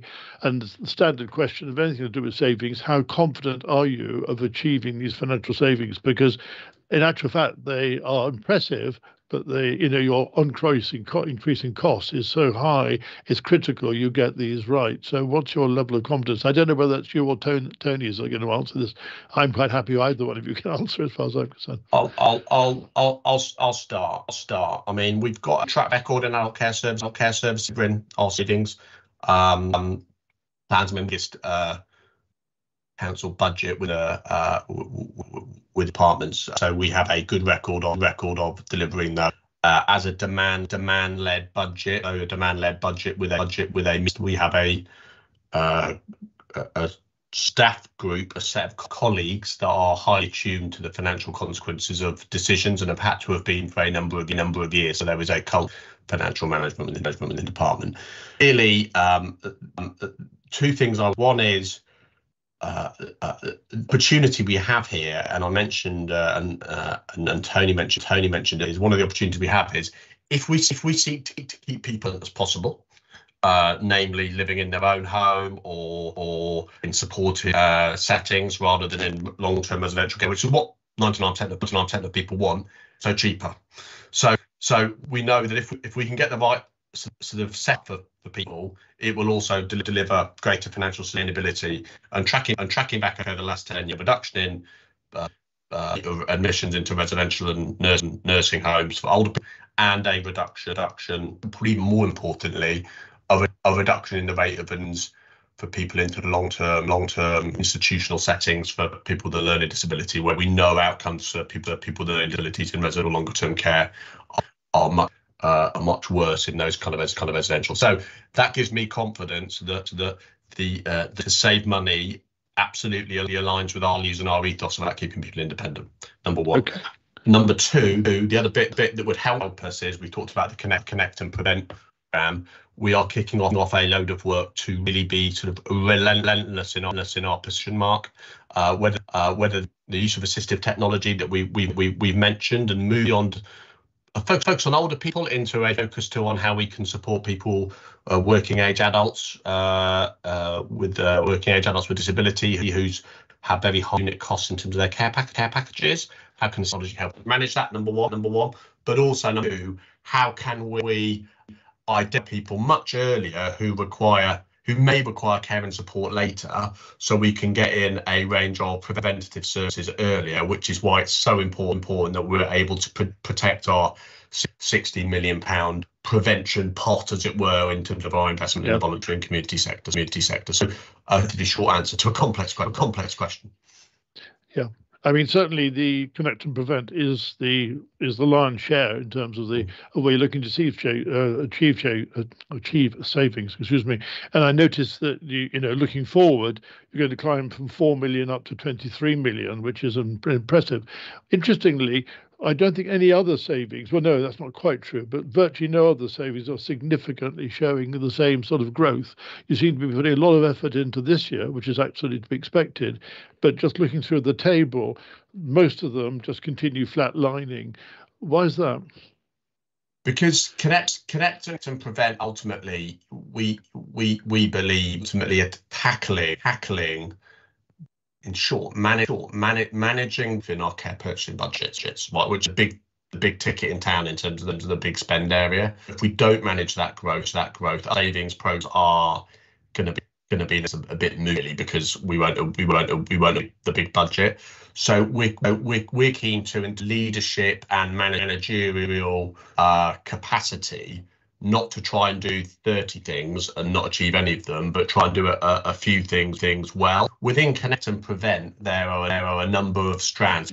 It is a program rather than a project, and as such, includes a number of initiatives around use of technology and prevention, the active signposting, and crucially, really progressive and thoughtful reviews of existing provision, for us to all reflect with the individual that's using service. Have we got that provision?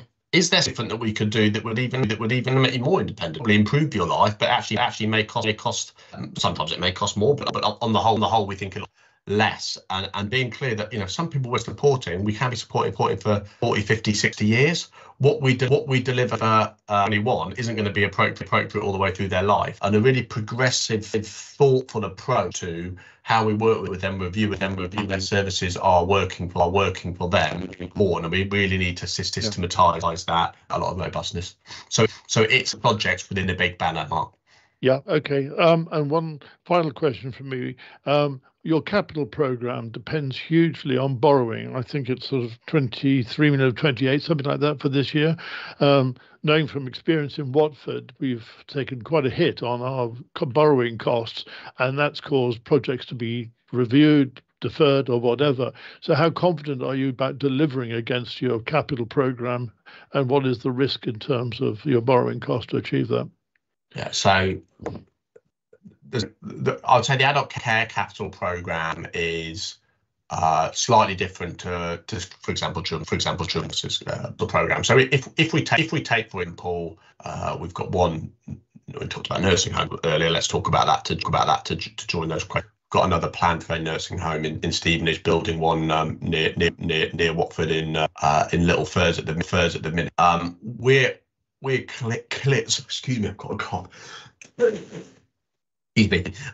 Just to be on those, we're confident loss are within the range that are to be manageable. Not least, we look to build those nursing homes and, of course, rent them out to a provider, which pays both, does two things for us. Number one, it secures us beds at a rate that we, and number two, it helps that borrowing.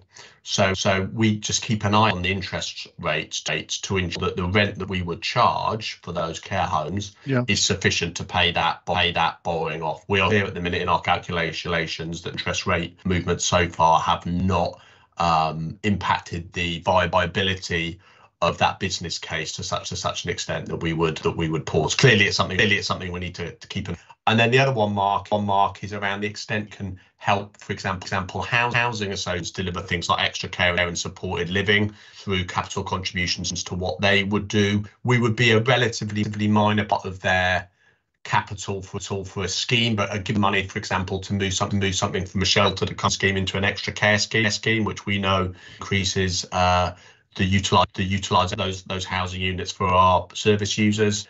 That then depends on their ability to borrow from places like homes and so forth. Again, they are pretty resilient in terms of their borrowing capability, and as such, our contribution is less sort of geared to the issue. Okay, those are the questions I have prepared. I don't know if any members of the team want to ask any, and I don't think Tina's returned, actually. I think she's still offline. But does anybody else want to ask anything? Otherwise, I'll hand over to who's ever next in the... Yeah, I think whilst obviously we hope that Tina will rejoin. In the meantime, I've been asked if by the chairman of Overview and Scrutiny just to chair, and hopefully Tina will join us quite soon. She was going to ask a question on locality budgets, and hopefully she'll be back to do that, and we'll move that on to a little bit later. So perhaps we can go on to demographic pressures. And is Dee Hart on the call? Yes, I am. Yes. Right. Dee, do you want to go ahead? Thank you, Jonathan. Right. My question is, what are the key demographic pressures in adult care, health and wellbeing portfolio? And how do you plan to manage these pressures, please, Chris? I'm going to pass that on because Jackie's our demographic okay. So she'll answer that. Good morning. I'm Jackie. Will be on the Director of Planning and Resources for Adult Care Services. And in terms of your question, Dee, there are three main areas reflected in the integrated plan for demographic pressures, and they are shown under D1, D2, and D3. They are for older people, adults with disabilities, and for mental health. In terms of all of those three areas, the calculations are based on the pressures that we expect. You can see that the population for older people is expected to increase by over 55% by 2040 for those people older than 85, and for 65 plus, we expect the population in Hertfordshire to increase by over 30% in that same period. There isn't a direct line between the increase in population, but we do see increasing numbers of older people coming to us for support, and that's reflected in D1. And so there's £5 million increase for older people, and that reflects our estimate of an extra 144 people in terms of older people requiring support next year. And that increase is reflected across the 4-year period. So there's 144 people each year across to 27-28. For adults with disabilities, we are seeing an increase in the current year in terms of both numbers and increases in acuity and complexity of people coming for support. And so the 11.9 million showing at D2 for adults with disabilities includes those people with learning disabilities, and reflects an increase of 305 people that we expect for next year over and above the increase that we've got this year. And so that's a combination of reflecting the increase that we've seen this year and next year. And that rises up to 1,221 people by 27-28. In terms of the mental health line, D3, that is actually on the social care element of mental health.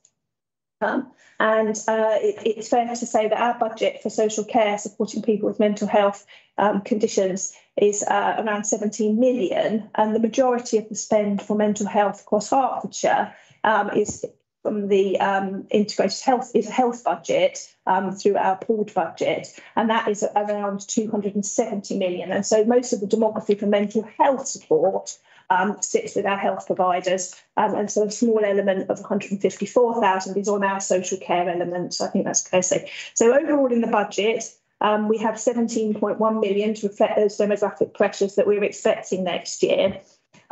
In terms of managing those pressures, we have our Connected Lives strength-based approach, which is designed to help people to achieve their aspirations, and with an emphasis on prevention, enablement and community opportunities. And this model, since we implemented it, has transformed the way we work under the Care Act at both the assessment and review stages. In addition to that, the savings that Chris was outlining in terms of Connect and Prevent savings are really about responding to that sort of prevention agenda and making sure that we are helping people to remain as independent as possible, and so reduce that demand across the service. So hopefully that's an answer to what we're proposing to do and how we're reflecting that demographic pressure in the budget.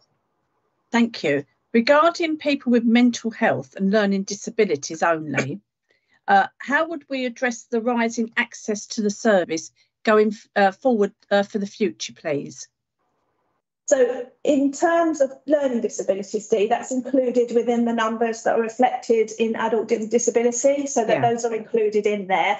And within mental health, most of that, as I said, most of that access to services goes through the 270 million health element of the pooled budget. But equally, we're reflecting a bit about the demography on that 17.6 million budget in that mental health bit. So in terms of that, mental health services generally are provided for the social care through our partnership with Hertfordshire Partnership Foundation Trust, HPFT.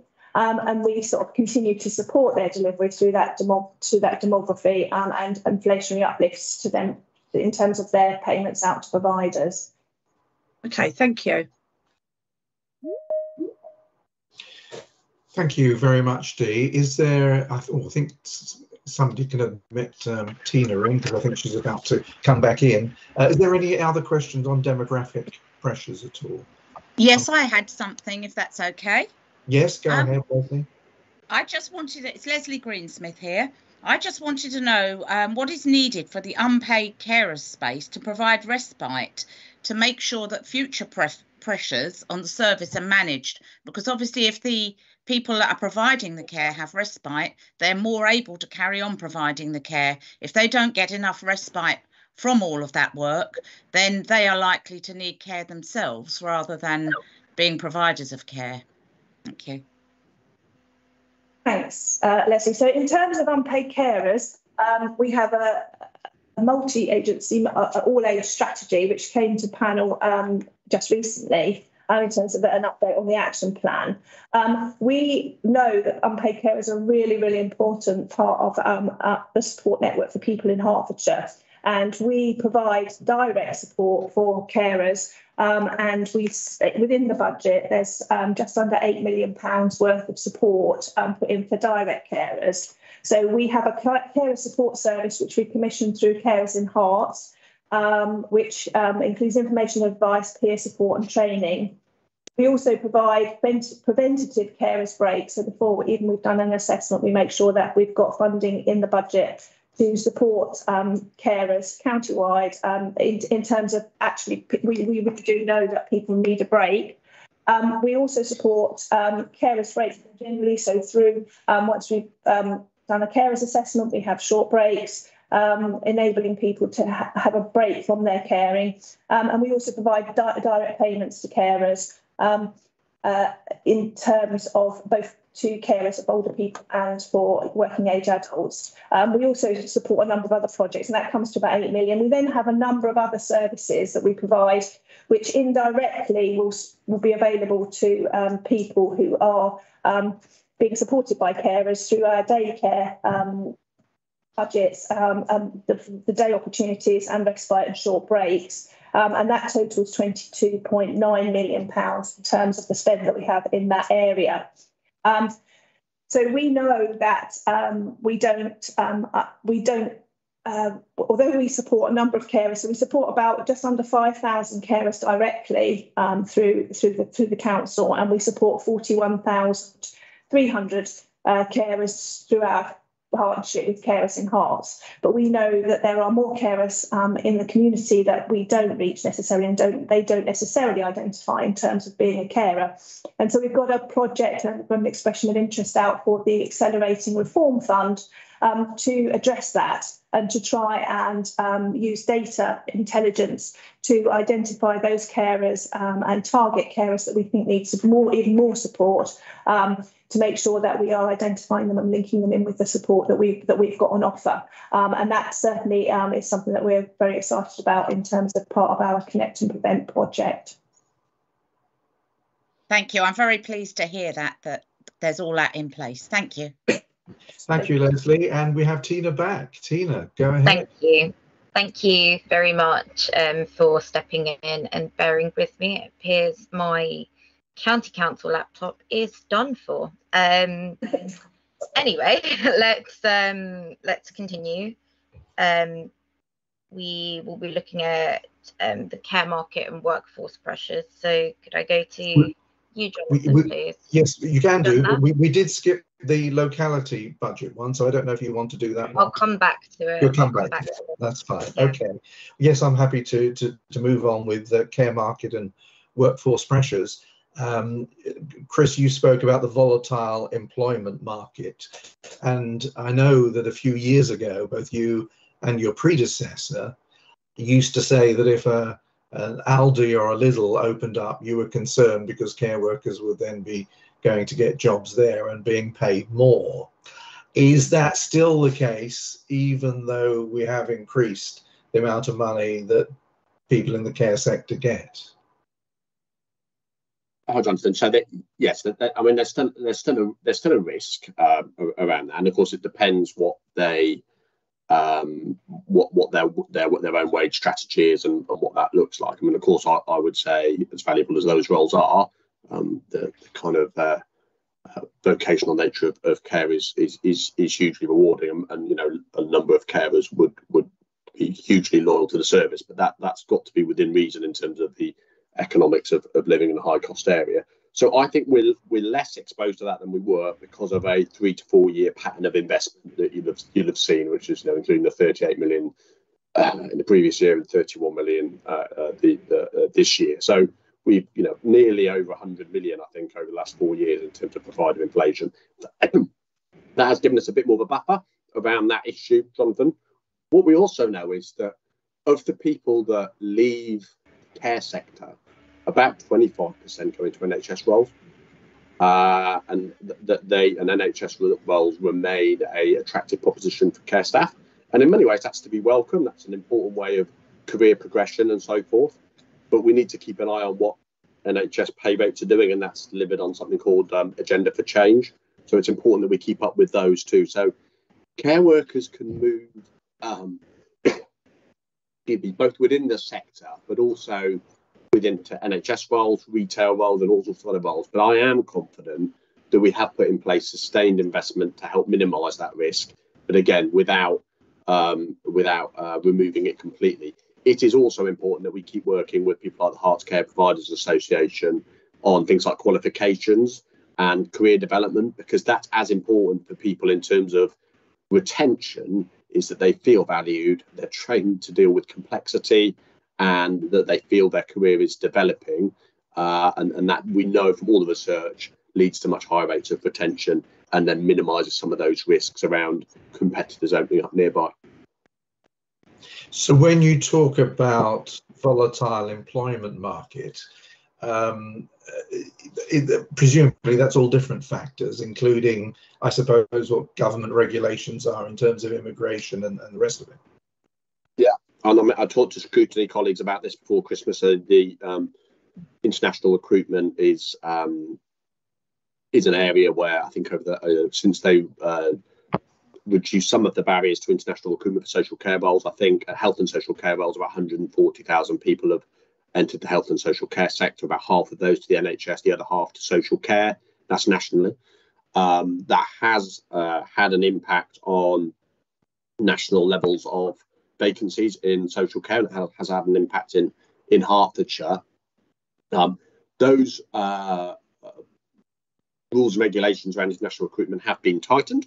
Will be tightened from April, particularly around dependents coming over with people doing the care roles. So that will have an impact because those dependents aren't coming over, albeit the lower salary threshold for health and social care roles was not changed. So that was not uplifted, which would have been more restrictive in terms of international recruitment.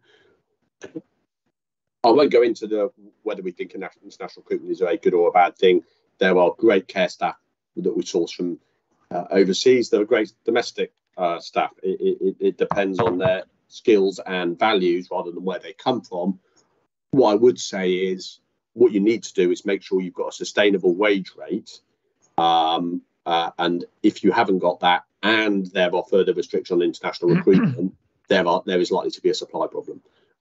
So there needs to be coherence around the amount of money councils are provided to deliver fair rates of pay, and also that needs to link to the coherence around the extent to which overseas workers can access roles in health and social care. Come what may, it is vital that anyone that works in health and social care is supported to develop, is trained to the right level and has the right skills and values to deliver the role effectively.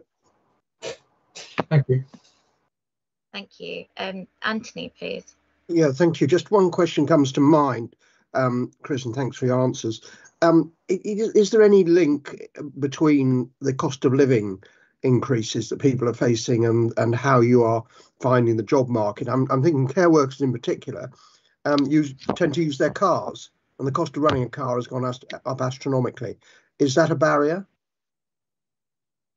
Yeah, we do absolutely look at that, and that's why traditionally we go back 3 years, so to the 2021 budget. Colleagues will correct me if I've got this wrong, but that's when we did a big intervention into the home care market. Home care, as I would always maintain, is a key, or to be the key sort of strategic care sector, care market that we deal with, because it supports so many people at home, also key to hospital discharge. One of the reasons we've invested disproportionately in that area is because of the cost of involved in running cars, and you need to do a lot of miles when you're working in domiciliary home care, particularly in Hertfordshire, where you have a mix of affluent rural areas. Because affluent rural areas is still quite expensive to live, and it costs a lot to get round and do a care round because the miles are quite big. So that's why we alter our rates, Anthony, for more rural contract areas, because we contract the home care areas into kind of geographic lots. We recognise rurality in our fees to reflect the costs of that, of things like mileage, petrol, etc. And that we weight in the inflation basket when we do the sums too. So we look at that. Thank you. Thank you. I believe we have another question around staffing. We do indeed, Chairman. And the question relates to what are we doing more widely to address staffing issues?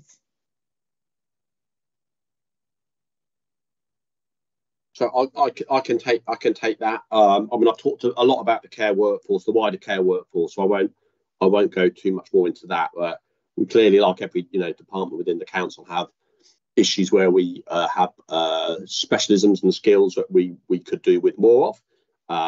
And a good example of that would be occupational therapists. Occupational therapists, vital role, particularly in our delivering our enabling ethos and connected life practice model around independence. But of course, occupational therapists can work in the NHS, they can work privately, they can work for different councils, there's lots of competitors nearby.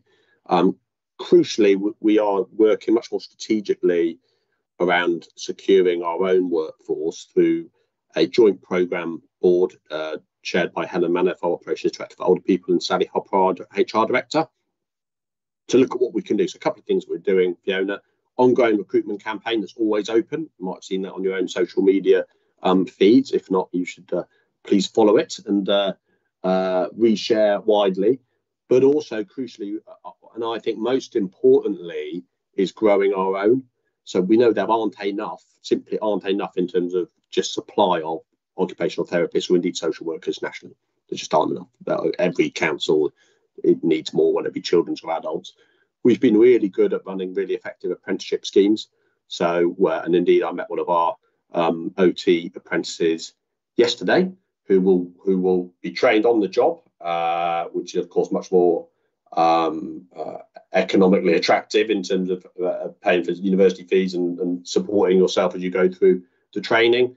Does a number of placements with us, and then we hope then has a job with us at the end of all those placements and is a qualified occupational therapist. So we have apprenticeship schemes for social workers, occupational therapists, and we were I think we were the first council to put in apprenticeships for sensory workers, so rehabilitation workers working with people with significant sensory loss. And we pioneered those apprenticeships with the University of Birmingham through our sensory team. So we use a wide range of apprenticeships to help us. And that's also a really great way of people growing their career within Hertfordshire. People that have worked for us often for a number of years already, and how can we help them build their career in Hertfordshire and do everything we can to keep them working in Hertfordshire. And that's, I think, a particularly good example of the work we're doing, Fiona, around our own workforce. Thank you. Digging down more deeply, there are two more questions. The first one relates to cars, Anthony mentioned, for home care workers. As well as the mileage, do we support home care workers with cars in any other ways, the purchase, the maintenance? So it depends on the company. So we deliver some home care through our local authority traded company, but even that is at arm's length from me. Other care companies sometimes lease cars themselves and then give those to the care workers. Others pay allowances. Some pay, the HMRC rate for the mileage includes some money, includes an element for depreciation and maintenance. So different care companies will have different ways of doing that. Some care companies also, for example, support with housing, particularly around international recruitment. But you will see increasingly a lot of cars driving around the county with home care logos on the side. And that's because they're providing cars, leasing them, maintaining them. Thanks. The other question drilling down is, there are anecdotal reports that care workers feel vulnerable at night.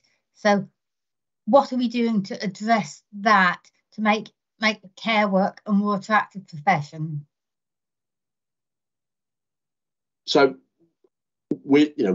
every employer has got health and safety requirements as employers, like we all have, like we have within the council around lone working at night, and we work closely with care providers around where an individual that we support may present a set of behaviours or associated contextual risks with that individual, maybe through no fault of their own, but just through their circumstances, so that we're sharing that information all the time quite dynamically to make sure everyone's fully aware of those risks. Clearly, in some cases, it will mean care workers going in twos to certain services. All the way through, though, we would expect our care companies and indeed our own managers for our in-house services to be doing really effective risk management processes to understand what those risks might be, how they can be managed, and what that looks like. We see relatively few examples of people coming to harm on things like this. We don't get lots of that happening, thankfully, in Hertfordshire. When we do, certainly within the council, we have a really robust third-party harassment and abuse policy, and that ranges from supporting our staff, whether it would be physical abuse, all the way through to verbal abuse, but sadly, and it's not uncommon, dealing with racist incidents with our staff. And clearly it's important we take a really robust line with people we support about unacceptable behaviour, but we also deliver absolutely the right immediate and effective support to our staff to make sure they feel supported when something like that happens. Thank you. And as the final question that's thrown up as a result of and what it really said, does need to do be the the care final workers, question, do the care companies, are they directed to give the care workers personal alarms? That would be up to the care companies, but that's something that some of them do. and we'll certainly do that within the council, and some of those will do that depending on the nature of the caring role and how that works. It will depend, but that would certainly be an option that care companies have, and I know a number of them use that. Right, thank you very much. I'm going to move the topic of discussion on to the transition and relationships with children's services in particular. I know that this is something that members feel quite strongly about. So I'm going to go over to Leslie, who had a question. Hi, thanks. When a child turns 18 and they move across to adult care from children's services, they have some of them with a high level of needs and high cost placements. What impact does that have on your budget? And do the pressures from the children's services portfolio transfer over to you? Because I know there are great pressures in this field. Thank you for the question. Just to introduce myself, I'm Challen, the Finance Manager for Adult Care Services. So I'll start on this, and then obviously Chris or Jack or Tony can come in as needed. In terms of those pressures, I think the first thing it's important to note is that eligibility is different between children's and adult services. And taking an example such as EHCPs, a child or young person having an EHCP, Education, Health and Care Plan, I'm sure everyone knows that, just for anyone viewing, doesn't necessarily lead to a person receiving care and support from adult care services. Sometimes those EHCPs are given because of educational need rather than a social care need. They could be for a learning difficulty rather than a learning disability, which wouldn't be covered by the Care Act. And equally, we'd expect that the EHCP would act to enable people through further educational college to require either no or limited support from adult care services. It's also important to note, though, that there is another side to that in that children and young people with physical disabilities might not have an EHCP, and then when they turn 18, they then may require care and support from adult care.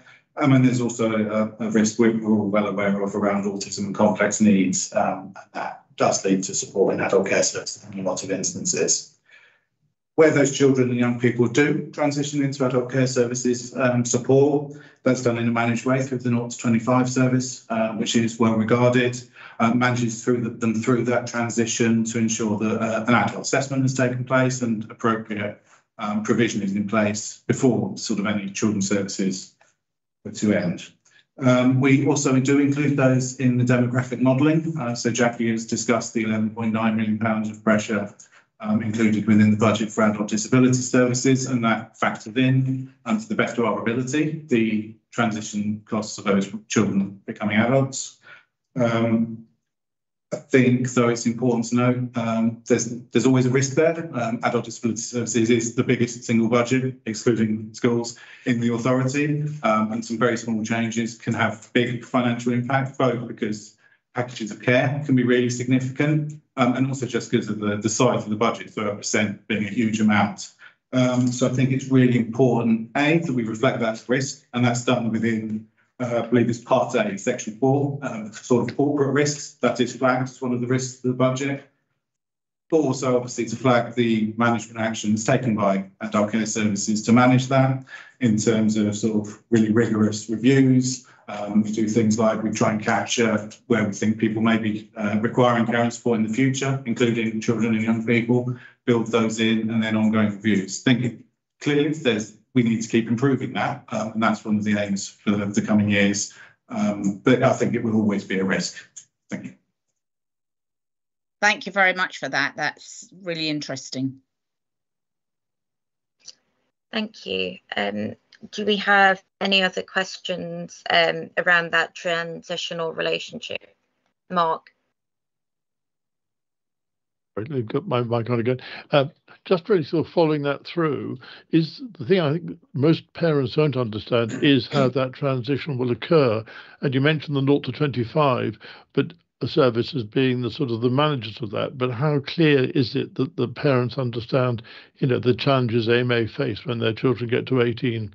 So forgive me if it may be a more children's services question, but there's a relationship here, and I just want to be sure that it's fully understood. Yeah, well, I mean, Mark, I can't vouch that every family understands or doesn't, but the kind of raison d'etre of that service is to work with people before and after that transition, to make sure that those transitions are, in a sense, co-produced with the individual and their family and are communicated and understood widely. So that's why 0 to 25 sits within Children's Services, but Andy Lawrence, who runs that service, is, all in a sense, part and parcel of the adult care team as well, and has a very close link with the adult disability teams, so that we're looking to build those links across the council as well, but also doing the work around understanding options as early as possible. And I indeed had a correspondence with the family just before Christmas on exactly this point, Mark, which was their eagerness to understand as early as possible what those options might look like. And there's a balance, because if you go too early, of course, individuals' sort of strengths and skills and abilities can change too. So if you go too early, you end up having to do multiple assessments, which isn't helpful. But I think there's a sweet spot about doing something early enough to provide that assurance and give options and ideas and help that transition, but not so early for it to be lacking in being meaningful. But actually, it made me reflect how important it was to keep that dialogue up and that conversation through that pathway. And I was struck by feedback from this family about how useful and, in a sense, assuring some of those conversations were. Otherwise, there could be a perception of a cliff edge. And that's clearly, for people that have spent their many years supporting their child, can be very anxiety generating. Yeah, thank you. That was really helpful and exactly what I wanted to be told. Thank you. Thank you. So related to some of those things, and we've mentioned before, I'm going to ask with great interest about the locality budgets. So these are the grants that individual councillors are able to give to community groups that might well support those young adults or others using adult care. The fact that that is being reduced from 10,000 to 5,000 per member, how do you anticipate that having an impact on adult care? Thank you.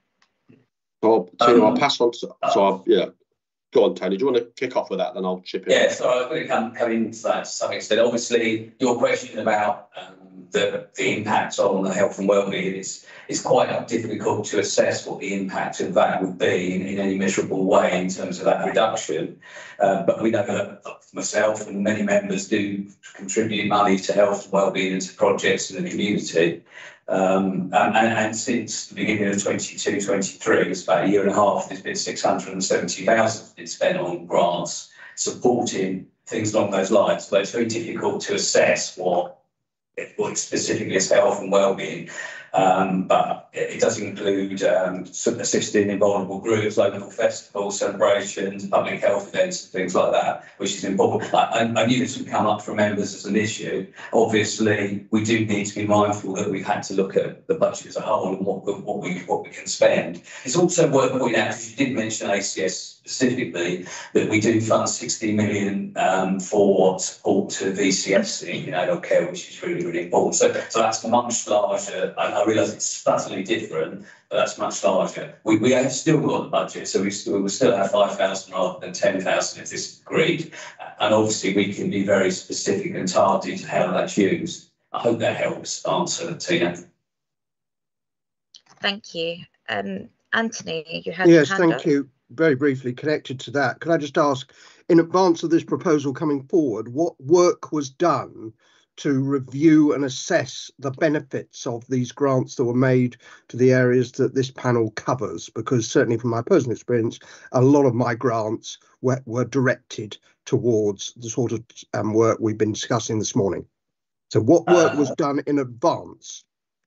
Thank you, Anthony. I can perhaps bring some officers in a minute, but I know we did look at other councils across the country, specifically more in the region maybe, and the amount we give is, the amount we will be giving is in line with what they're doing at the moment. In fact, we don't know what they're going to do next year, and all councils are under intense pressure at the moment. So they may be reducing that. In terms of what's specifically used in this section, I don't know if Eden or Alex can say. I'll ask Alex for a specific answer for that. Yes, thank you.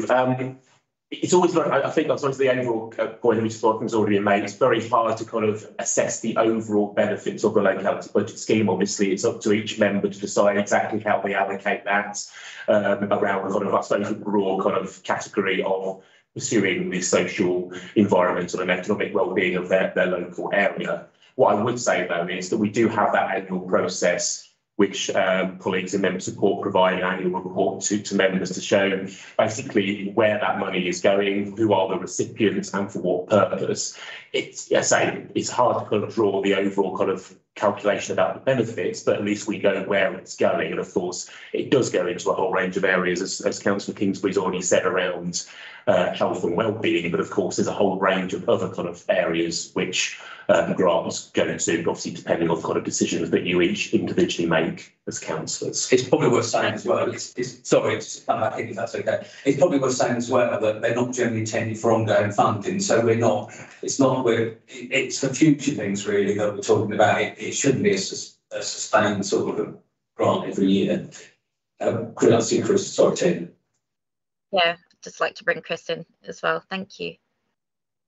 Yeah, I mean, it's linked. I think it's linked to your question, Anthony. But it's in terms of how we assess our wider budget around this kind of work, and I think it is important that there's, on that 16 million, we have a balance to strike between, particularly given that a lot of that is spent by voluntary sector organisations, understanding the impact so we can make investment decisions on that 16 million investment, but not to do that in such a clunky sort of way that the often small organisations are spending more money filling in forms looking at impact than they are delivering the quality of services. So that's a big balance that we have.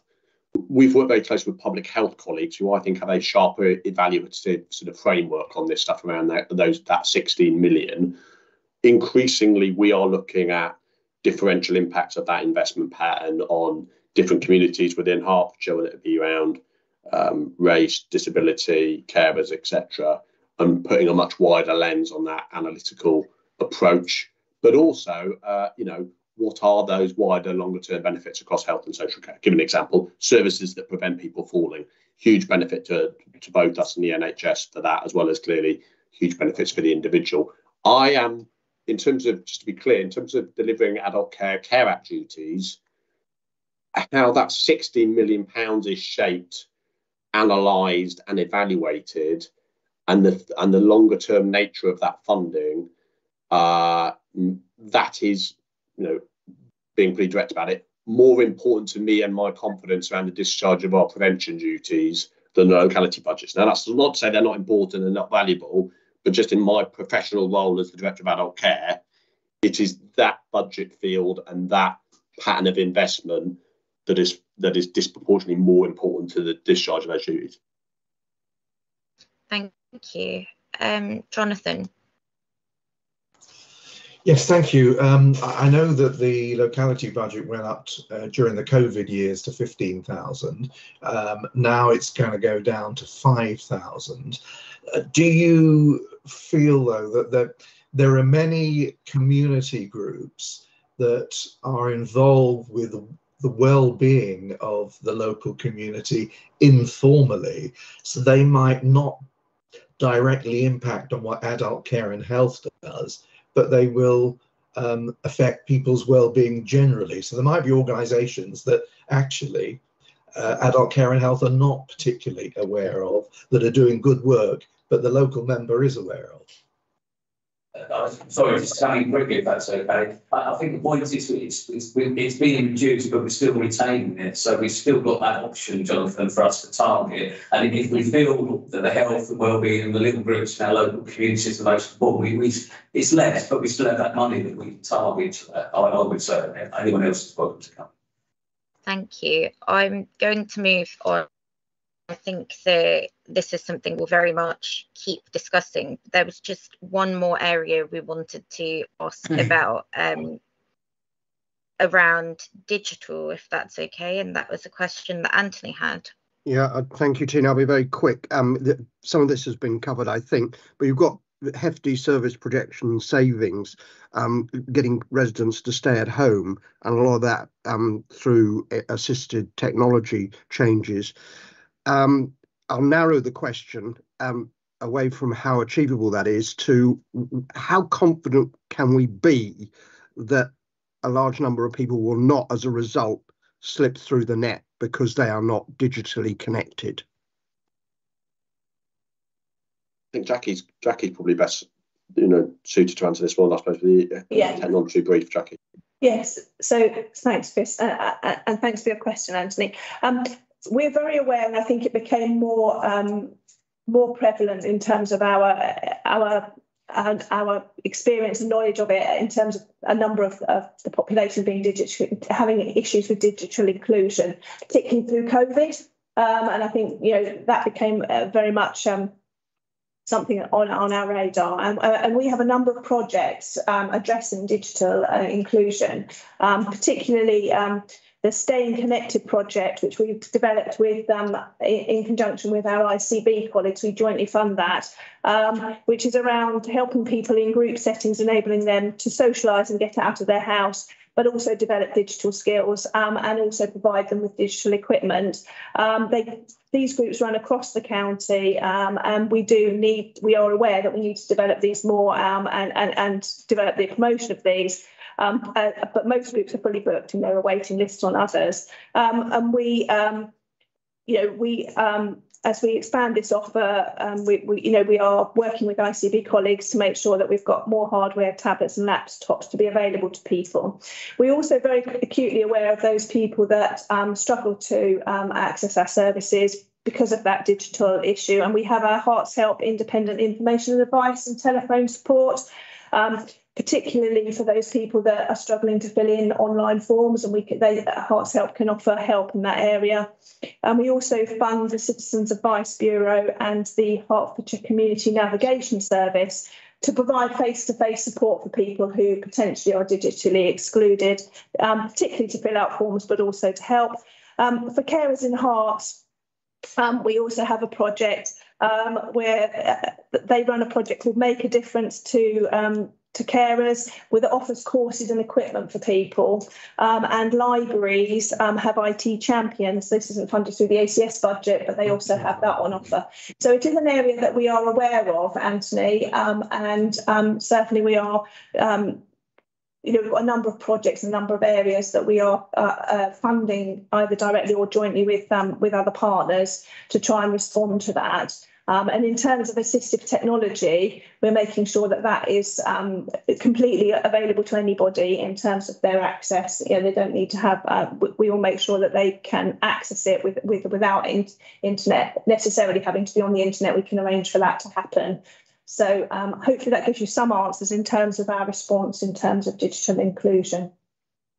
Thank you so much. That is us right up to time. As much as I would like to continue discussing this, I think we could for quite some time. Could I just thank everybody who's participated in this and more widely is involved with adult care, health and wellbeing in Hertfordshire. Thank you to members who've taken the time to be here and really drill down on some very, very important issues.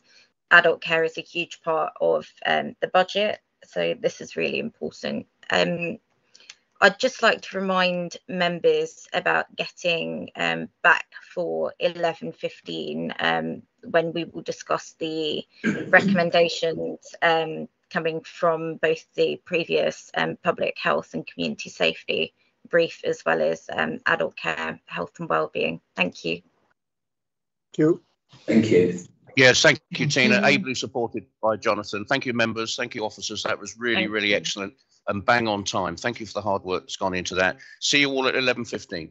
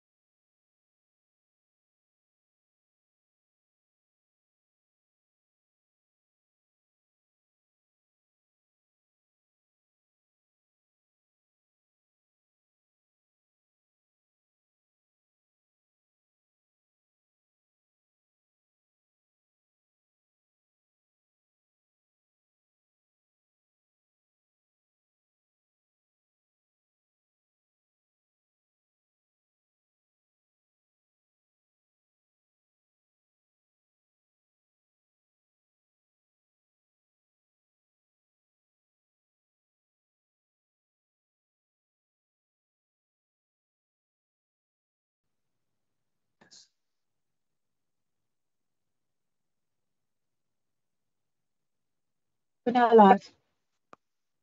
Thank you, members, for coming back so promptly, and thank you for dealing so effectively in both of your sessions with the questions in the time allotted. Really, really is important, and I thank you.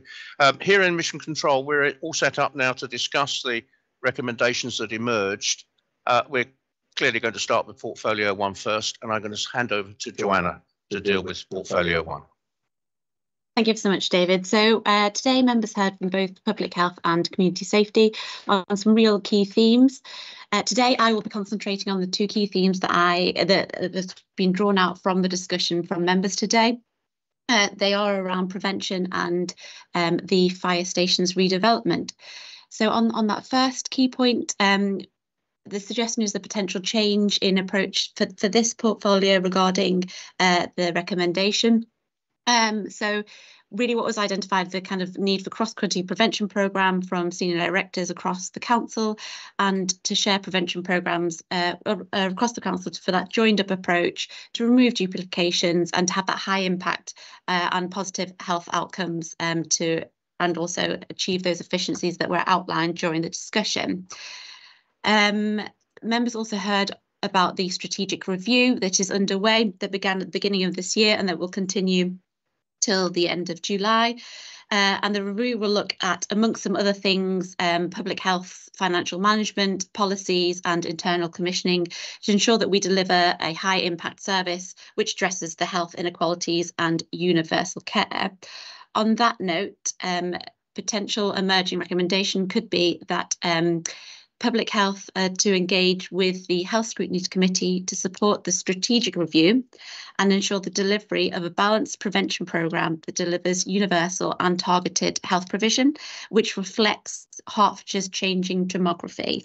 So we realise that this is a slight different approach to previously, but it would be for the Cabinet member to attend the respective committee and to provide that oversight.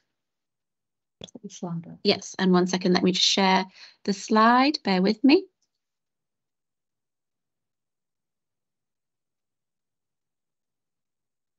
Are members able to see that slide?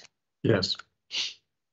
Yeah. Brilliant. And then the second recommendation, a kind of key line of inquiry, would be around the fire stations redevelopment. So we heard from the fire service around that 21 million capital investment and the need for that kind of strategic oversight, that there had been a change in governance, which now includes the Director of Finance and Property, which is a positive step forwards. But considering the need for that, to reflect fire stations that meet the needs of a modern workforce, the suggestion would be to have the Fire and Rescue Service engage with their scrutiny committee to support the fire stations redevelopment throughout the programme to deliver adaptations that reflect our diverse and inclusive to all the staff within our workforce. Over to you. Over to Lawrence. Just those two, is that all we're going to come up with? That's enough. Well, that's the matter for you and the rest of the group to debate, Lawrence. That's Yes. why we put those up there, so that you've got those in mind, so that you can think about whether they do chime with the thinking of the group, and whether there are any others. You know that we encourage the IP groups to be quite selective in terms of the recommendations they put forward. But over to you to lead your merry band into the next nothing discussion. on trading standards, I noticed, which I thought. Chris Lloyd, you've got your hand up, haven't you?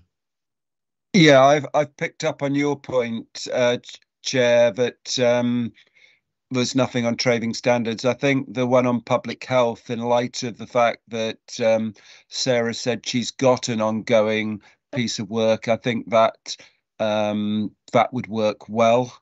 I think that's something that, you know, the Health Scrutiny Committee, of which I am a member, would, you know, want to work with Maurice and Sarah on to ensure that we get the best for our residents. So I'm comfortable with that, but I agree with you that you might want to have something on trading standards. I'll take my hand out because Seamus would like to come in.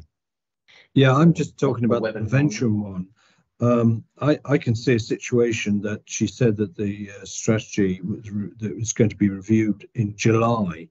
Now that could drag on a bit longer than that. I think, Maurice, we all know that these things can take longer to complete. And therefore, I really think that the ONS should be involved or should have sight of draft documents as the members of that committee, as it builds up. Because this could be sort of back end of the year by the time it is published. And I really think we need to, get it out there as soon as possible so that Maurice can explain the stresses and strains that he's having in relation to the budget and the reduced grants. Colette? You're mute. Seamus has basically covered what I was going to say, and I suspect that Maurice is going to wanting to come in on the same point. Thank you, Chairman. Yeah. Maurice? Thank you very much indeed. It's a very good point. And Sarah, in fairness to her, Sarah Perman has been, I asked her to start this review before Christmas. So she's already quite a little bit gone underway. It's very important that we are seen to be moving very quickly and very swiftly and laying out plans for the future. So I do believe that deadline will be met, because I suspect actually that we built a little bit more time into it, because I said the same thing as you said, but in a different way. I don't like to raise expectations and find we're a month late. I would much rather we built a little bit of extra time and then come in a month early. I do like the idea of working with scrutiny on this. Very happy to attend scrutiny meetings, obviously with appropriate officers, because otherwise you ask me a question, if I don't have the details to hand, I have to get it to them, and it speeds up this virtuous circle of moving forward. Very delighted. I think those recommendations moving forward are excellent, but I do agree there should be something in there about trading standards as well. They're the forgotten heroes. We had that conversation. Lawrence was very firm on that as well. I just want to make sure it's in there so we don't forget them. So I would support that as well. Joanne, can we have something on trading standards? Absolutely. If we circle back to trading standards, do members have a particular steer in regards to the recommendations for trading standards? Steer?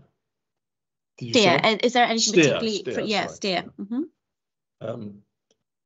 Well, I just want to be, I'm just concerned about whether we're equipped to deal with all the new regulations that are coming through, So resourcing in regards to the new recommendations of the new regulations, yes. Like every day there's some new rule comes out, have to be very on top of it, really, don't we?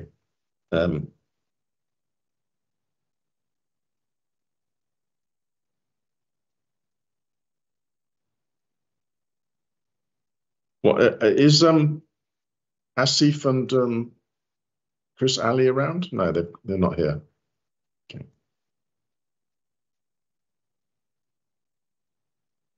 I think, Lawrence, if it helps, I think you could also sort of request that maybe the ONS takes a more proactive look at trading standards due to the changing world that we're all living in. Yes. It's not so much a recommendation, it's more of an add-on, because we are living in this changing world where we hear about these things, that there's nasty stuff in fake cigarettes and in vapes and all this sort of thing. And as we heard, there's even fake wine. I think that was what we were told. I was a bit shocked about that. Well, my bottle of Margot, I'm going to look at it with very carefully. It's tea. I think it's very important that you want to be kept informed and up to date with the work of trading standards and updated legislation, because you don't want to look as though scrutiny is criticising trading standards, because you're not. But you want to be kept up to speed regularly. I'm sure Joanna could find a way of doing that. I think that would be a really good idea. Those lines, yeah. Thank you. Colette. Sorry, thank you. Going back to trading standards and part of our recommendation, I'm sure that they are doing everything they can to recover some of the proceeds of crime. Is there any way that we can emphasize that? Because clearly, if we could get some of that money coming back in, that would be very beneficial. I know that I've always felt the distribution of that was rather unfair, to be honest. Maurice, wouldn't it be right that any proceeds of crime go to the government exchequer rather than to the local council? That's what we've heard, and it's a bit like fines. They tend to, and again, I think we need to use. I'm happy to write to government, but I certainly think it's time that we received part of those, particularly when we've had, as I've said, there's been one investigation that's about to hit. That's taken, I think, almost 5 years. And that's taken a lot of our time, and therefore it's cost Hertfordshire a lot to bring these people. So to we justice. should benefit. Yeah, we should. Well, we should at least meet some of the costs should be recuperated. I agree. It's very thank you, Colette. It's a great point. But the main point about it is that those victims, it's our Hertfordshire money that is actually going into the government. The proceeds of the crime, when the victims are from Hertfordshire, are. So I think we should try and do something. Thank you for your comments. Jo, can you do something in those lines as well? Absolutely. It's a very nice point. Yeah. Thank you ever so much, Colette, and Maurice as well for that really helpful, informative discussion. Yes, we'll include that in regards to lobbying government regarding the proceeds of crime as well. Thank you. So we'll have 3 recos, yes? Yes, so it will be in regards to prevention, the adaptation of fire stations, and then trading standards. Excellent. Chris? Yeah, final question before you hand over to the next team. I assume that the rewording you'll send to us as a panel and will want us to give you a quick turnaround and say, yeah, we're happy with the wording. Is that how it works, Jo? Absolutely. It'd be shared with the group. Yeah. And brilliant. When will we hear from you, do you think? By close of play today, hopefully, if not tomorrow. Brilliant. Good. Well, David Andrews, I think we've done our quarter of an hour. You had, Loris, you've set the standard. You really have. Well done. Excellent. Superb. Thank you so much to everybody. But it is a team effort. You've all worked to it. You've kept to your times, and that's really wonderful. So now we go into portfolio 2. Tina, welcome to you and your team, and Natalie will take us through this one. Natalie. Hello there. I'm not going to use up much time to do the summary because then you'll want more time for debate. But I think it was helpful that officers were able to give information around a number of the areas that your lines of inquiry were touching on, and I think they gave you assurances around some of that. So I'm not going to major on any of those. I think there are certain elements towards what Tony Kingsbury and his team were talking about, the importance of assistive technology, early identification of future clients to ensure that preventative services are in place quickly, making sure that data is being used cleverly to identify unknown carers and services that might be supportive for them. You heard from Chris around the work with HCPA, which is the Hearts Carers Providers Association, in terms of working with them to ensure that paid carers are receiving a fair wage, but are also being supported with training, skills and career development on that. And finally, there was a discussion around localities' budget and the impact that might have with the reduction in the amount that is being allocated.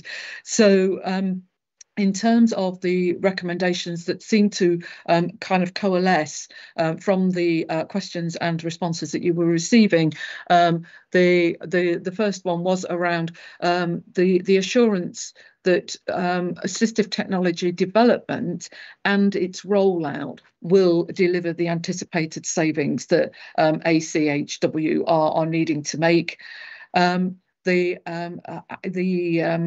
The encouragement around any work to identify potential clients to introduce those preventative services earlier, clearly that will have a positive impact on budget.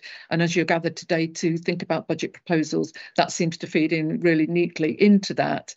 And then the reduction of locality member budgets and the impact that this will have on communities, the voluntary sector and services, and just a greater understanding of that and how that will be worked through with particularly partners, etc. So those are the three that we're suggesting have emerged from the conversation. But over now to Tina to lead the discussion with her group in terms of whether they're on the right tracks.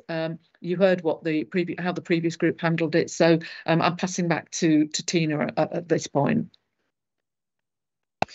Thank you very much for that. I think it captures a lot of the discussion. I suppose my question to members would be, one, do you feel similarly to me? And two, should there be something in there around the workforce? Thank you, Tina. Because one of the things that when Joanna and I were talking about this portfolio and the previous one is that what we are proposing is that staffing goes forward to OSC as one of the strategic recommendations, so that it will be something that is having an impact across more than one portfolio. So Tina, thanks for giving me the opportunity to just clarify that. That's okay, thank you. Right, Jonathan. Yeah, I mean, I think that staffing is a crucial one. Okay, it sounds like we might be handling it in a slightly different way, but one thinks that assuming, well, there will be a general election this year, assuming that there will be a different government in power, the whole issue about care workers coming into this country from abroad, I think is going to be quite an important one, because if the policies, which I assume will change, that may have an effect on care workers coming here. It might make it easier. So therefore, the employment situation within the care sector may be easier if the rules are changed. But maybe we're a year early on that one, because if there's not going to be a government until, I don't know, November or something, it might be the next financial year that we look at that in more detail. But it's something to bear in mind. Thank you. On this occasion, I'm going to refrain from talking about the potential future government. Yeah, okay. Anthony, please. Yeah, thank you. And just the three that were put up, I do think, I can't remember the exact wording that was used, but I just wasn't completely convinced by the answer about those who would fall through the cracks, who would be excluded by digitalisation. I mean, the comment was, well, we're going to be handing out more equipment, tablets. Well, for some people, they'd run a mile. Almost that'd be the worst thing you can do, to offer them something like that. And I think this is something. There are some of these things within adult care that are really completely out of our control, almost as sort of workforce, some of the workforce issues. But we do have within our control to ensure that best efforts are being made to make sure that the isolated and vulnerable do not suffer, bluntly, as a result of digitalisation, because there is a danger of exclusion. So I just hope we can add a phrase in there that we keep that as a concern. That's what I'm saying. Okay, so two things. Could we get the potential recommendations, the themes back onto the shared screen? Thank you. And how do you think that's best to follow through, Anthony? Your point about digitalisation. Well, maybe just link that to the first point, but continuing concern that priority must be given to those who may be excluded, or should also be given equal priority. I can work out a form of words if you want, but I would have thought as a policy, what we'd want to see is that equal priority is given to those who might fall through the net. Tina, my suggestion would be is rather than tinker with something which is quite a different recommendation, if you accept the wording for the assistive technology, is that you quite simply add a fourth recommendation to the if you continue with the three you've got, which is that provision for digital exclusion to ensure efforts are made to engage with those. Isn't that something along those lines? Fine, thank you. Great. Okay, there appear to be other. So Fiona. Thank you, Chairman. I was a little surprised to see that there was no reference in the recommendations to staffing, but Natalie, you said that it's being addressed as a strategic recommendation across across overview and scrutiny, presumably because it is a cross-cutting issue. So on that basis, am I right in thinking there's no need for a specific recommendation from us, because it's coming as a recommendation for all the service areas? Yeah, so I think what we would do, Fiona, Tina, is if you agree it's a strategic recommendation, and as it's been mentioned in different guises in both of the portfolios, we would put that forward, some draft wording to OSC around staffing, but give specific examples of portfolios, because the staffing issues are slightly different for each portfolio. So rather than just having a thing that just says staffing, which is not really desperately helpful, it would use some of the evidence that's being gathered in your portfolio to amplify what the staffing issues are. That's great, thank you. Thank you. Got another. We did have another hand. Was that I think Tony? I think Tony and Paul put their hand up before. Okay, go for it. Sorry, I'll put it back down again because it's possibly okay, and it's not for me to say, obviously, but there seems to be a slight, I'm not sure, maybe it's my interpretation, but assistive technology and digital exclusion, I think, are quite different, because assistive technology is what's put in to monitor and help people stay in their own homes, which is managed by family or professionals. So that's not excluding anyone, but we should, sorry, that's just different than the digital exclusion. But I think it's a valid thing to have in anyway. I just didn't want the two to be conflated, that was all. Does that make sense? Okay, thank you. That's helpful. Does anyone have anything else on these recommendations?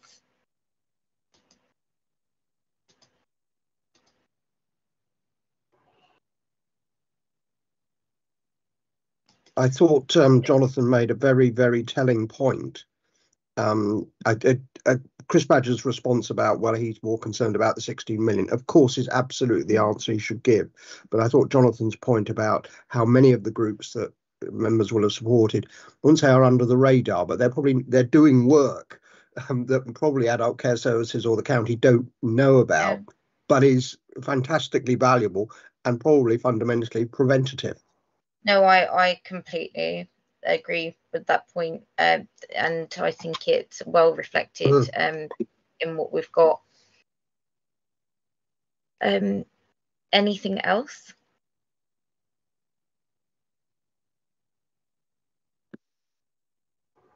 Mark? Sorry, I'm on. I'll go on mute. And obviously, this transition from children's services to adult care, I think, is a key area. And whilst I sort of felt there was a sort of understanding, I still feel, just knowing from what people say, that that's a huge area of risk, if you like, in terms of those young people. It's a major. And I wonder whether we've got that properly covered in our recommendations. I'd just like to sort of look, work more closely, or I'm just trying to think of the language which picks up that sense of, we want to have continuity as much as possible. Okay. Silence. Could we? No, I think it's a great point. Just making sure that is properly reflected. I think it was in the middle of the initial three that we had. Is that something we can reflect in the wording, Natalie?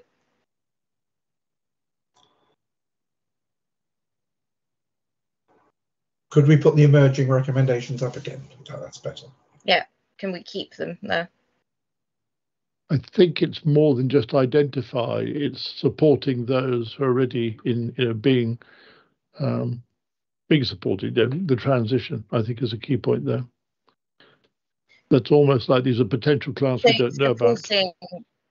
Yeah, so this is identifying potential clients. I think this is referring to those people that are making that transition, but if we could make that clear, that would be great. Including particularly those in transition. Yeah. What I'm just seeking some advice in terms of the transition from between children's services and adult care services. as a budgetary impact rather than the concern around the transition between services. That was a key point that he made, wasn't it? They can suddenly arrive, and as we know in children's services, their budget can be huge. Good point. So I think that if the group wish to have a fifth recommendation, could I ask for some time to think about wording around that one to reflect the conversation that's just been had? Yeah, that's okay. I think it's I think we all understand what we mean, but it needs to be communicated in a way where it's just kind of simpler than the whole conversation. And I think that's noted by Tony as well. Exactly what we're talking about. Yeah, I've probably got enough wording that I can get a draft to you, Tina, so that you can have a look at it and then tinker with it and get it to a shape that you want it. Then it goes out to the group, just so we're on, all on the same page. So if you leave that one with us, and we'll work on that one. Wonderful. Just I think a last check that there isn't anything else. Okay, are we happy to go with those 5 recommendations? Can we recap them, Natalie? So you've got the one on assistive technology and will the development and the rollout make the anticipated savings that the department have identified in the proposals. Further work to identify potential clients so that preventative services can be put in place quickly to enable them to live independently for as long as possible. Further work to look at the reduction of locality budgets and the impact that this will have, not just on ACS's budget, but also on communities, voluntary sector and services. Then there was the additional one about wording along the lines of provision for digital exclusion to ensure efforts are made to engage with those not using IT. It kind of tails off at the end, but it's getting in the direction you want. I mean, we will make the words work. Yeah. And then the final one was, I think, about this transition between children's services and adult care is it's recognised within the demographic modelling that the department has undertaken, but the fact that small changes can have big impacts and the risk is reflected there. But I think it's just that you're flagging that you want to make sure that that's really understood.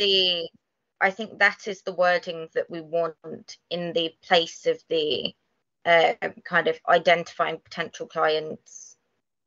I think they're the same point, but we're expressing a different aspect of it. So dropping the second one as is on the screen, so that you would then have 4 recommendations plus that staffing, just to reassure members that the staffing one gets carried through to the strategic discussion at OSC with the examples that I was giving to Fiona. Great, that sounds good to me. And do we have any objections to that? Great, I think we're done here. Oh, great. Thanks a lot, everyone. Thank you. Thank you. Thank you. Bye. Thank you. Thank you. Goodbye. Okay, bye. Have a good day. Thank you. What's the David, have we got a timetable somewhere for the day? It may just be me that I can't immediately locate it. Can't hear you. The next session begins at 1:15, Anthony. 1:15. So it's 1:15